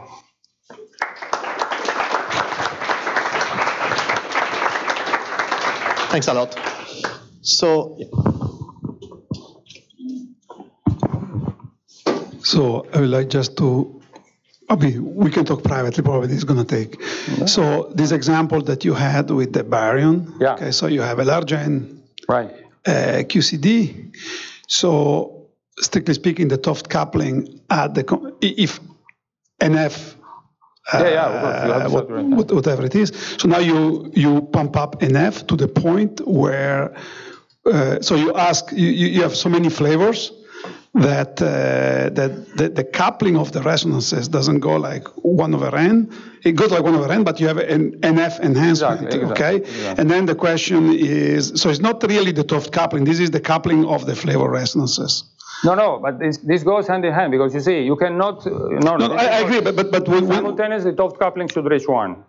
Right, but when NF, what I see the criticality there is more or less what you were hinting at. When NF becomes crosses. Exactly. By the way, we do this whenever we do composite Higgs. We think in these terms. The effective coupling of the resonances cannot be bigger than that bound, because that corresponds to the point where it's not enough. You're no longer confined. So in this case, this is the critical point. No, in that case, you don't saturate entropy bound yet. You in that case, for instance, you demolish asymptotic freedom somewhere. Okay. Right. But you don't necessarily saturate the entropy bound. In order to saturate the entropy bound, in addition, Toft coupling should be 1. Okay, so in other words, N should be equal to NC, and sure. No, but the Toft coupling is 1 at the scale where you confine.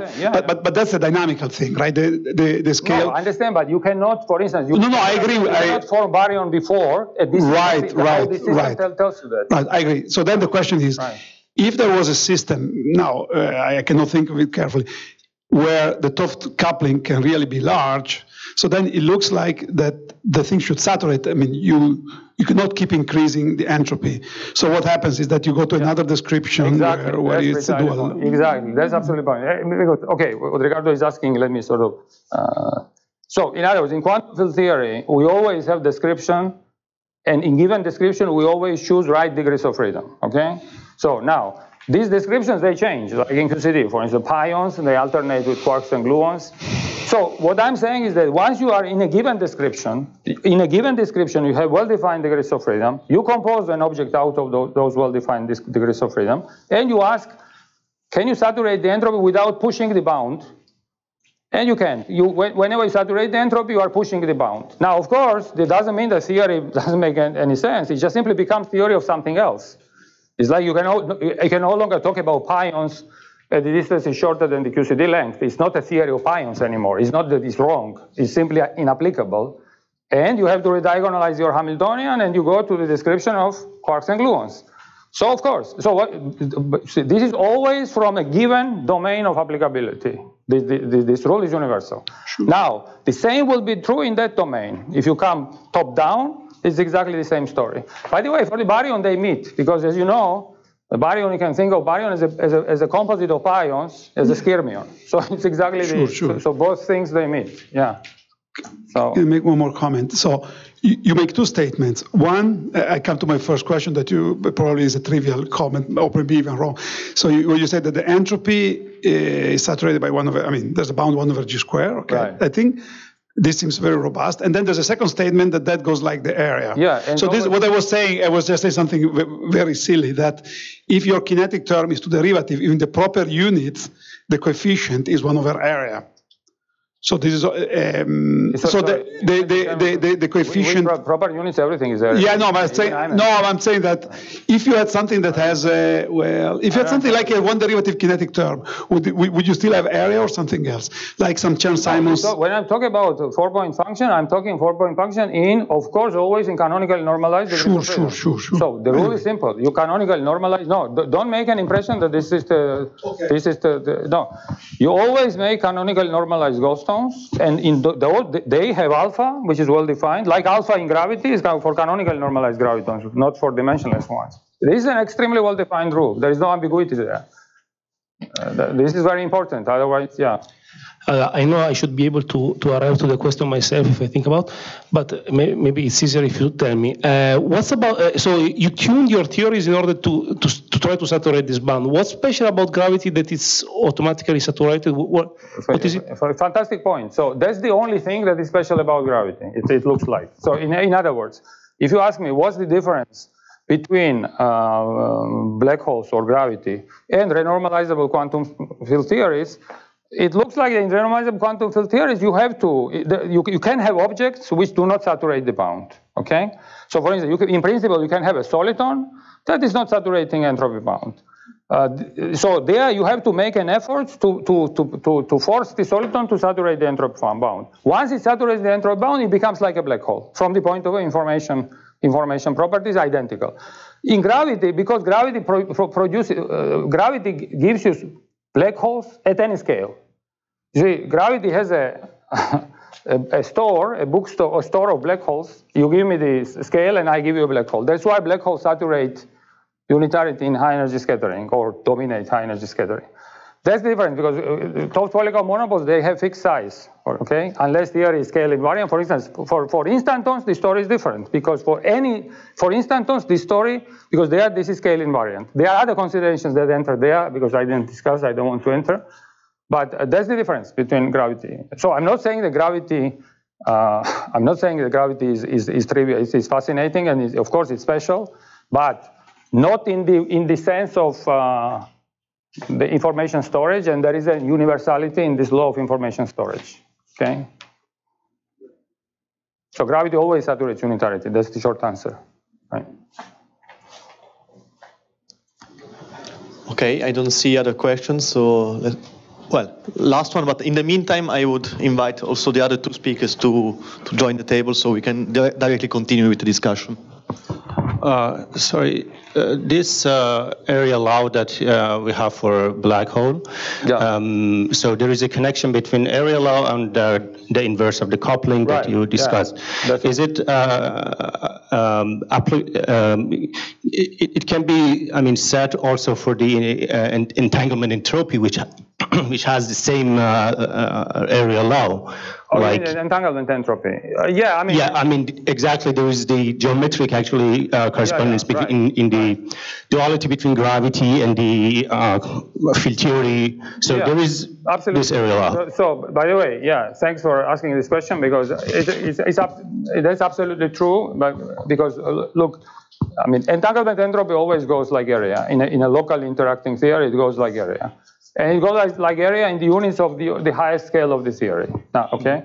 Now, for example, so that's why it's not surprising that black holes entanglement entropy computed for a black hole matches Gibbons-Hawking entropy. Okay, because if you properly take into account cutoff dependence of the cutoff number of species, you see that you get the same. Same will be true in this. Automatically will be true for monopoles or baryons. Once you saturate the entropy bound. Now, if you take and saturate entropy bound and you compute entanglement entropy for that object, so let's say I trace the interior of a baryon, I will get exactly the same entropy.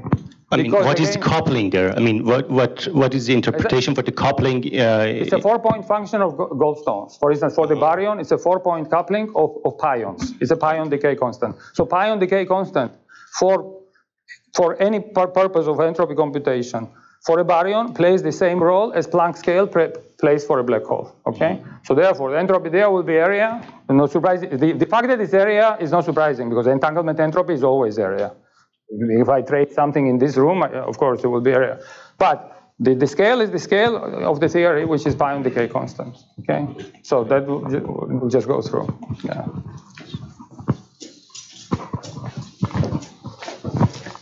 So, start the discussion actually already started, and maybe we can sit or something.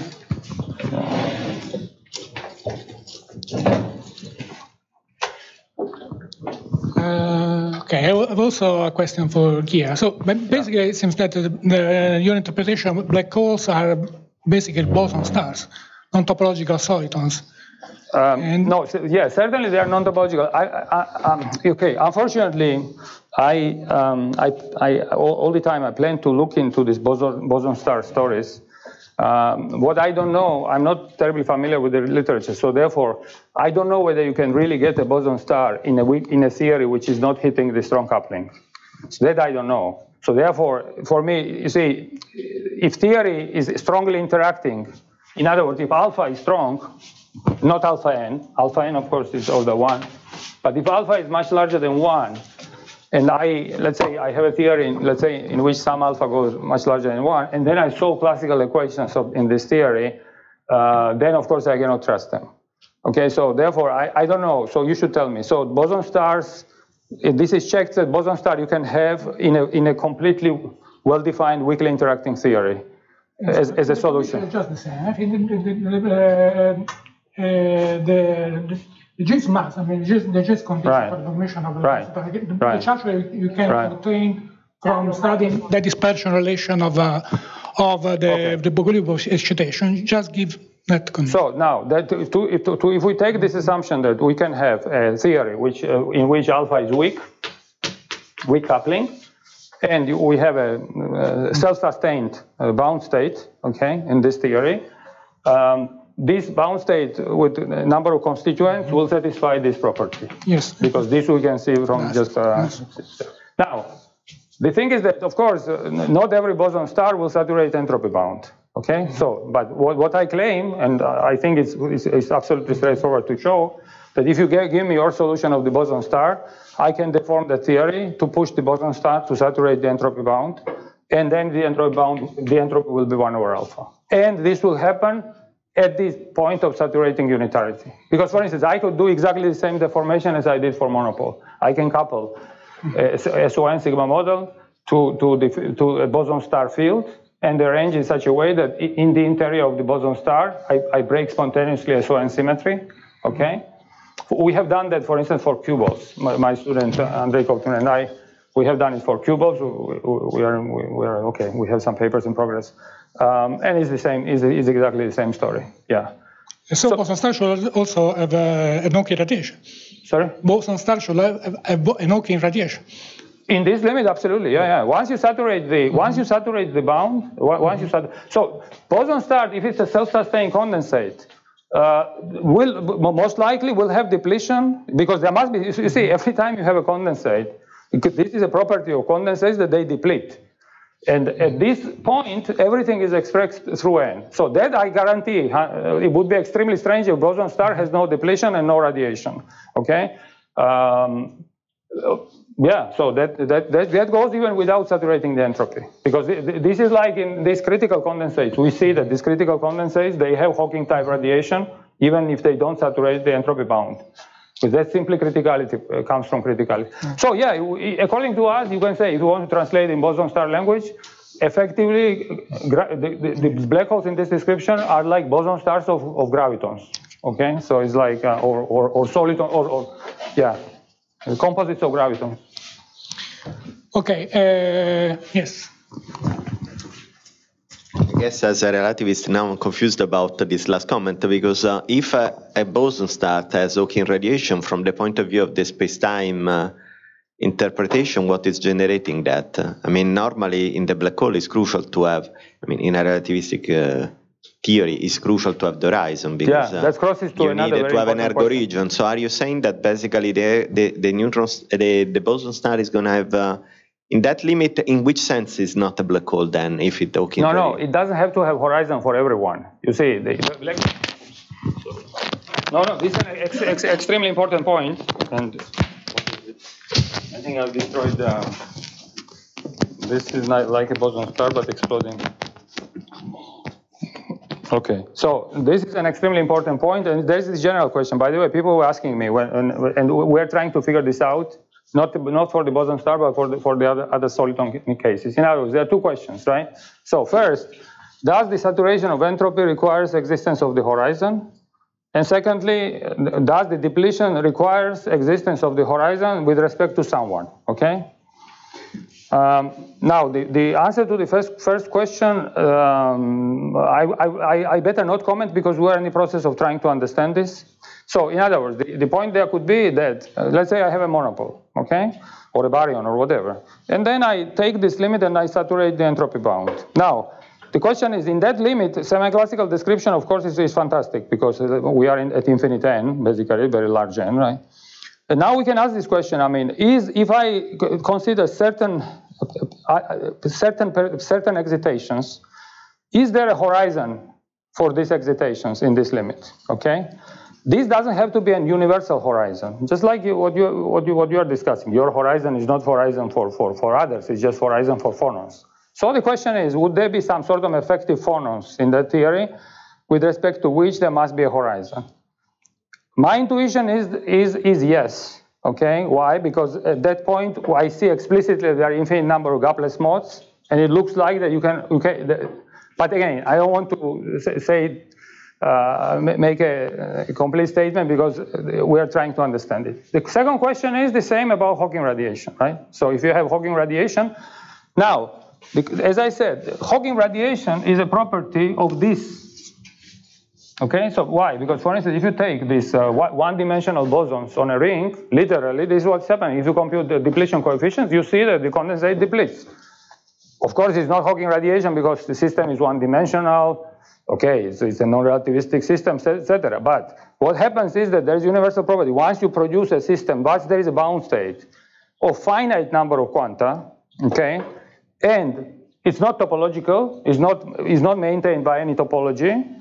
A priori, there is absolutely no reason not to have rescatterings, because you have two quanta, they rescatter, and one leaves the condensate because they are infinite. You see, if I do Bogoliubov transformation, you always see that Bogoliubov coefficients are non-zero, typically. It would be a miracle if you tell me that you have a composite object, okay, in a well-defined weakly interacting theory at the critical point, and it doesn't deplete.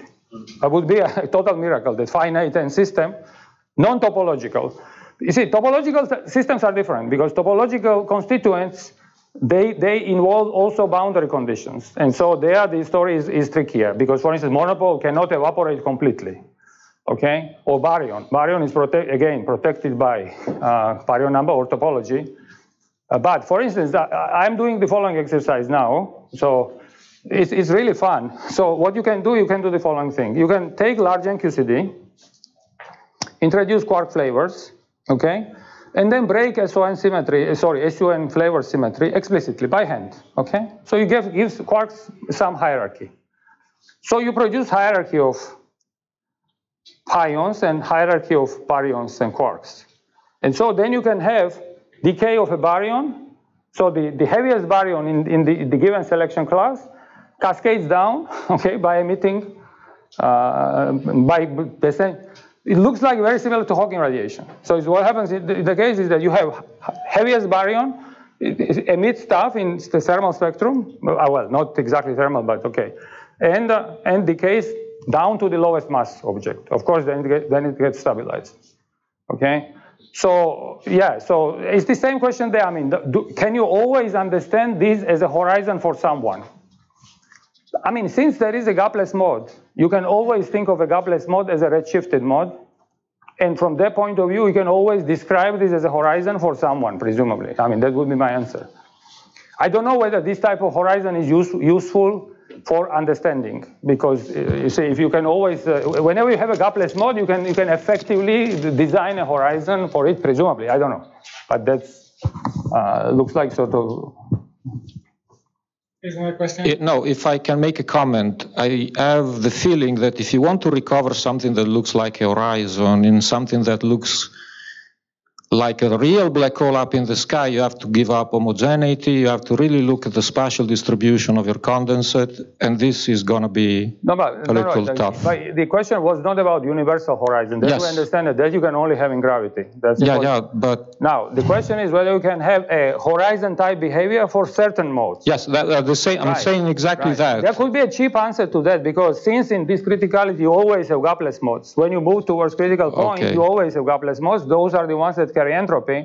You could always think geometrically of this as a redshift. Now, what I'm saying is that I don't know whether that type of description in terms of horizon is more useful than fundamental description. That's the only thing I don't know. But it's a very good question, so I don't know. By the way, I can ask you the converse question. For instance, maybe we should also. Sorry. Yeah, Yeah, sorry. We we are not allowed to ask questions for the other speakers. Yeah, sorry. Sorry. We have a question for you. Okay. No, how far, but perhaps we connect to Bose-Einstein condensates. How far can you push really the analogy between a black hole and the Bose-Einstein condensate of gravitons? In the sense, the number of gravitons is not a conserved quantity. Of course. So Absolutely. what does it mean that I have a Bose-Einstein condensate of them, and what does it mean that it depletes? Yeah, I mean, it's condensate in the poor man's definition. Okay, these are, of course, you are absolutely right. We are in relativistic theory, obviously. So it's a condensate in the following sense, that you have high occupation number of a typical momentum mode, okay? So, or you can say it's a coherent state, okay? So so I use the word condensate in that sense. It's not that I'm doing thermal distribution and then they condense. I mean, if you wait for gravitons, they will never condense, okay? These are condensate because they are driven there by other sources. But I think analogy is not just analogy. I think it's the same physics. In other words, I think that the physics, from the point of an S-matrix observer, okay? Physics that why black holes form in, let's say, some S-matrix process, and why they form, why gravitons, why they can be described by gravitons in some kind of bound state, is not terribly different from why baryons in large N can be understood as a bound state of many quarks. In other words, you see, this is an important question because you see, I have to be extremely careful. When we talk about bound states, we have to be very careful, right? Because, for instance, I can tell you that this table is a bound state of molecules, right? And you will agree immediately, right? Okay, so you'll say, no, of course, it's a bound state. Now, on the other hand, you could say, oh, what do you mean? I mean, this table is a quantum state, that's it. I mean, why do I have to think in terms of molecules? Well, the reason we understand that it's useful to think about it as a bound state because molecules do not lose their personality in the sense that they are not terribly off-shell in this bound state. In other words, to kick molecule out, I have to invest energy which is way less than its rest energy. So the asymptotic molecule and molecule in this table are not terribly different. Now, for gravitons in this description, the dispersion relation is modified order 1. Okay, so therefore you see, since it's critical, you are really halfway. They are not really free gravitons because dispersion relation is modified, but it's not terribly modified. So it's not modified by 1000. Dispersion relation is controlled by alpha n. So I don't know, my impression is that all this amplitude story, etc., and all this fact that the same effects happen in these large N condensates, indicates me that it's still very useful to think about it as composites. There's also BEC of photons. By the way, that's a good point. BECs of photons, or you can have a laser, which is similar to a BEC in some ways. Right. Actually, we were hoping that maybe someone can do with photon, for instance, photons, some kind of this kind of criticality experiments. I mean, there were some indications that maybe some can be done. Other questions? I don't know if it is possible to do any connection with there were talks in this conference about the possibility that to get some hints of quantum gravity from gravitational waves from bringing down of black holes. So what do you think that analog gravity effective theories can teach us? Because in that respect, because that will be very important. Because as we learn, these measurements are completely dominated by noise. So we need very good templates to have any hope to detect evidence of quantum gravity on deviation from generativity. So what we can learn from analog gravity in that respect? About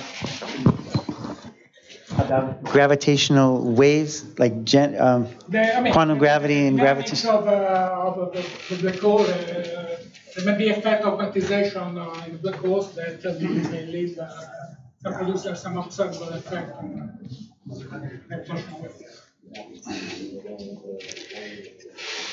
You're asking me. Okay, well, gravity. I guess. Okay. in my analog black hole produces Hawking radiation, which is, you could think of it, I guess, as an analogy of Hawking radiation of gravitational waves, of gravitons. So I guess that's something that I'm interested in, is how does the underlying quantum nature of the analog black hole, how would it affect the Hawking radiation? So it's a very interesting question, and I think that we need theoretical predictions and experiments with stronger interaction so that we can see the effects of the underlying quantum structure on the Hawking radiation. Sorry, I'm confused about the question and the answer. I think we all are confused. In your case, gravity is this. What forms the black hole is this external potential that you. What forms the horizon is this external potential you. Well, okay, the horizon. Gravity. The horizon. It's not dynamic. Okay, the horizon. Dynamics. The dynamic idea, but it's not part of your dynamic. The potential is not the analog black hole. The analog black hole is the fluid which is flowing in the presence of the potential, and is the fluid, is where the fluid, the external force acting on the fluid. The fluid flowing faster than the speed of sound, that defines the horizon. You can picture it. Okay. You could picture it as being stationary, where you have this potential, and then you have the fluid. The potential. But the dynamics that generates the horizon is not inside the. But then once you're talking about dynamics. The dynamics is precisely gravity. In our situation, you can say in a certain approximation, we don't have dynamics of the background. It's a constant background. Yeah, it's very semi-classical, and the dynamics is the Hawking radiation itself. What you have is like it's like M-plan going to infinity and the horizon fixed. So essentially, you have. It's like you have Schwarzschild radius fixed, and then you send G Newton to 0, and the mass of the black hole to infinity. This is what you have. Well, eventually, I would like for us to be able to see back reaction. I think that would be then to do a new generation of experiments with strong interactions, and we could see back reaction, and then we would have a more of a dynamical background. I think that I'm trying to. Okay, let me try to answer the question in a different way. So, you can take an acoustic geometry, and this acoustic geometry you can, for example, tune it in such a way that this is Schwarzschild geometry modular conformal factor. Now, if you're asking me a question about propagation of linearized perturbation on this geometry, given that I have simulated basically the Schwarzschild geometry, I can simulate all the feature, including the light ring and so on. I mean, the geometry is simulated. The linearized perturbation will move in the same way. But if you're asking me anything that goes nonlinear, then I cannot, because there, in a certain sense, you need the full theory, and the dynamics of this metric is not determined by the Einstein equation. So there are things you can do and things you can't do with analog gravity. So from this point of view, having an hint about, I mean, you can't suggest some new physics to look for, but then you have to apply the idea, imagine if it was suggesting indeed some quantization of the area, which it doesn't. But if it does, then, for example, the talk we saw yesterday could be applied, but just as an inspiration, but you couldn't apply it directly to analog gravity, because the answer would be model dependent somehow, especially when you go beyond linear regime. So, there is nothing you can do about it. I don't know if this answer is clear. Another question? Can I ask a question? Sure. Maybe if you use. To follow up on this analog gravity models, because what I'm really interested in, whether there is a connection, because in certain sense the model that I told you, the simplest one, for instance, you put n bosons on a ring, and that model you can solve it to death, no questions asked. You can diagonalize Hamiltonian and everything, and you see that the n attractive bosons on a ring they have strikingly similar properties at the critical point. Okay, so for instance, as I said, they have depletion, which is Hawking-like, radiation-like. You have gapless modes that store entropy. And you also have fast scrambling, actually. It's really interesting that if you can go into slightly overcritical regime, and then the system has Lyapunov exponent, and it really, because there was this conjecture idea by Preskill and and others that the fastest scrambling could be logarithmic, and you see that this system is in that sense is the fastest scrambler. You see this perfect logarithm and stuff. So, but in that model it doesn't seem to be any flaw. It sort of connects to your previous question. So in other words, if I invert your question, because you are asking me whether there is a horizon in that model, right? For instance, in that toy model, all the properties are there.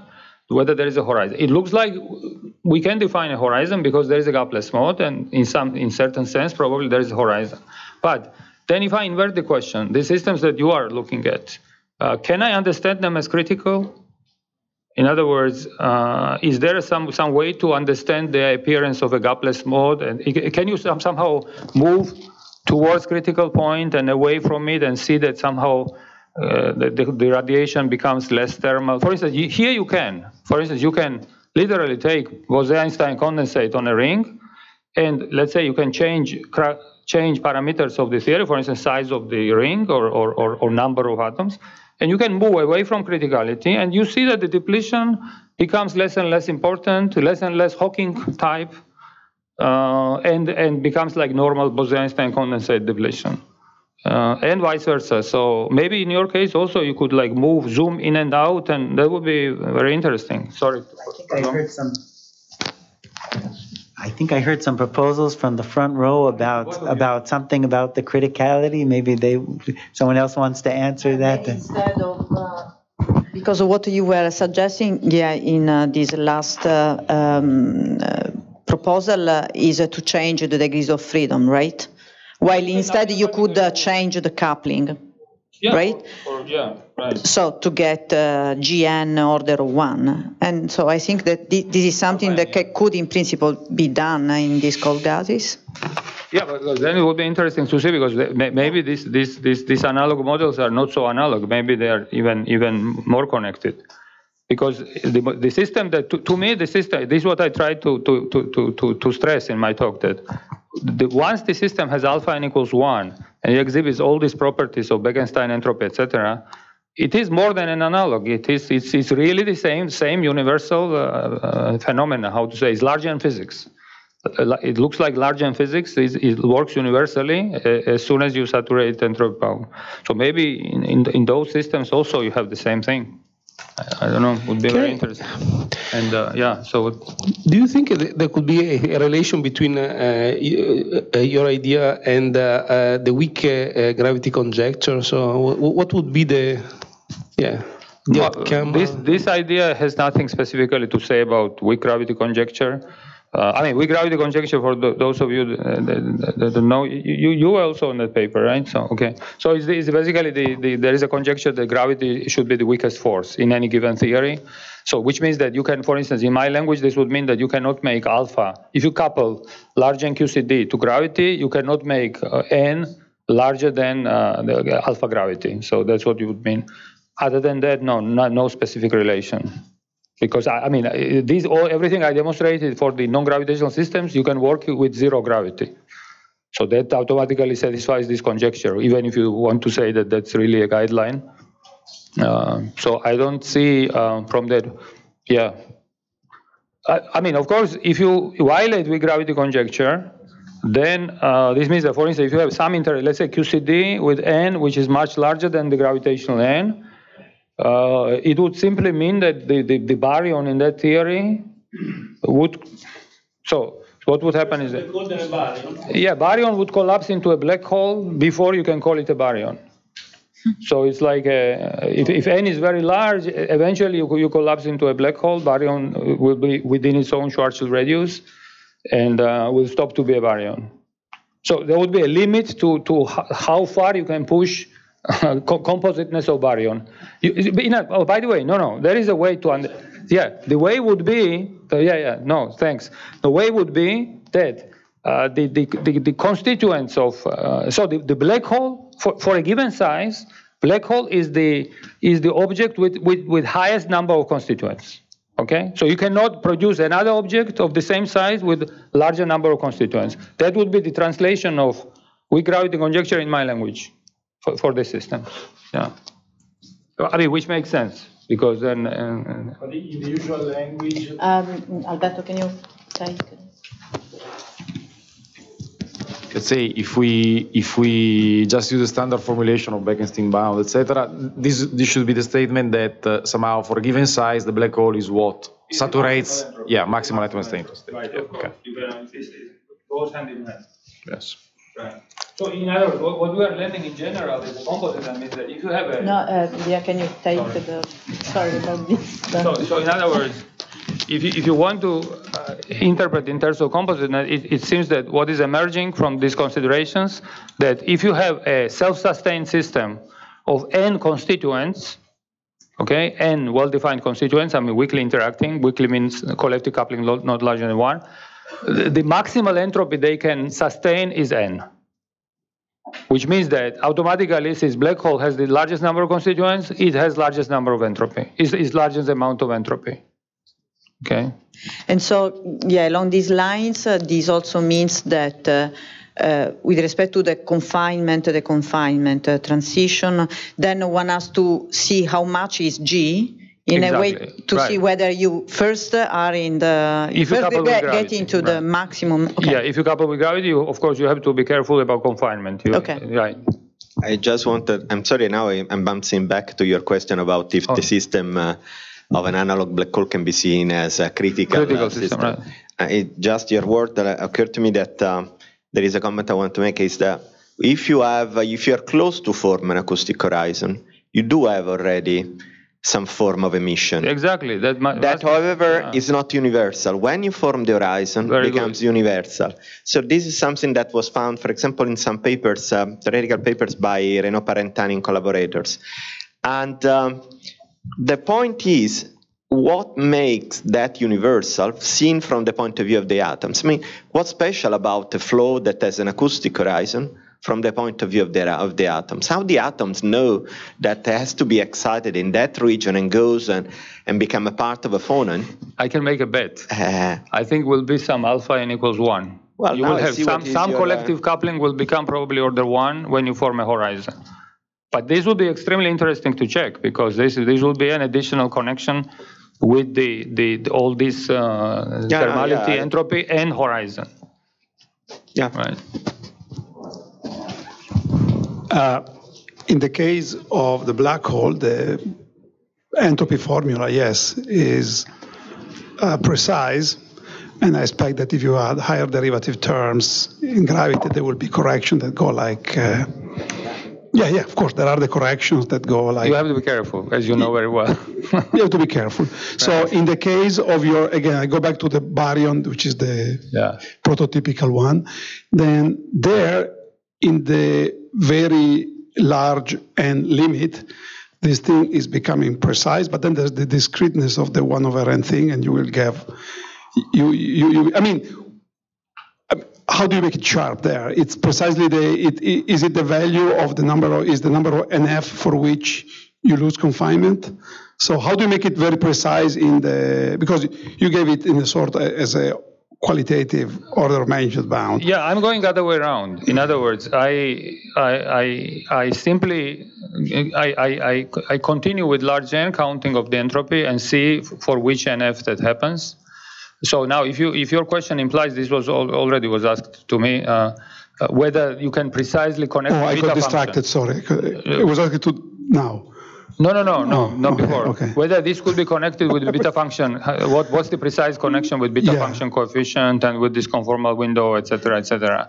So, yeah, I mean, these are extremely interesting questions. I didn't check on I'm trying to sort of understand a few things, but I didn't check on the QCD dynamic side what precisely this means, okay, when this happens.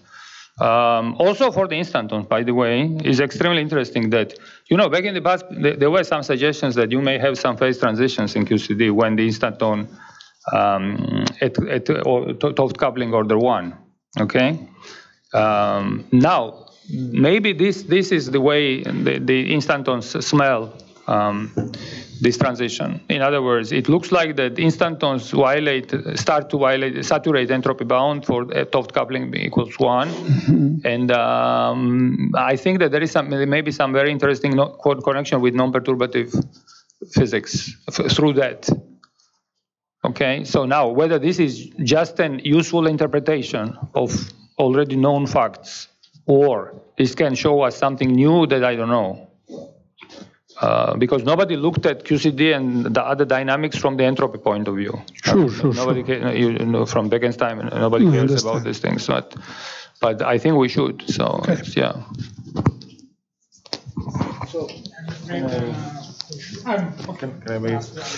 So I was thinking regarding the Hawking temperature in analog black holes. So since from your plot, the Hawking temperature was about 1/10 of a Kelvin, I guess. Around 0.4 nanokelvin.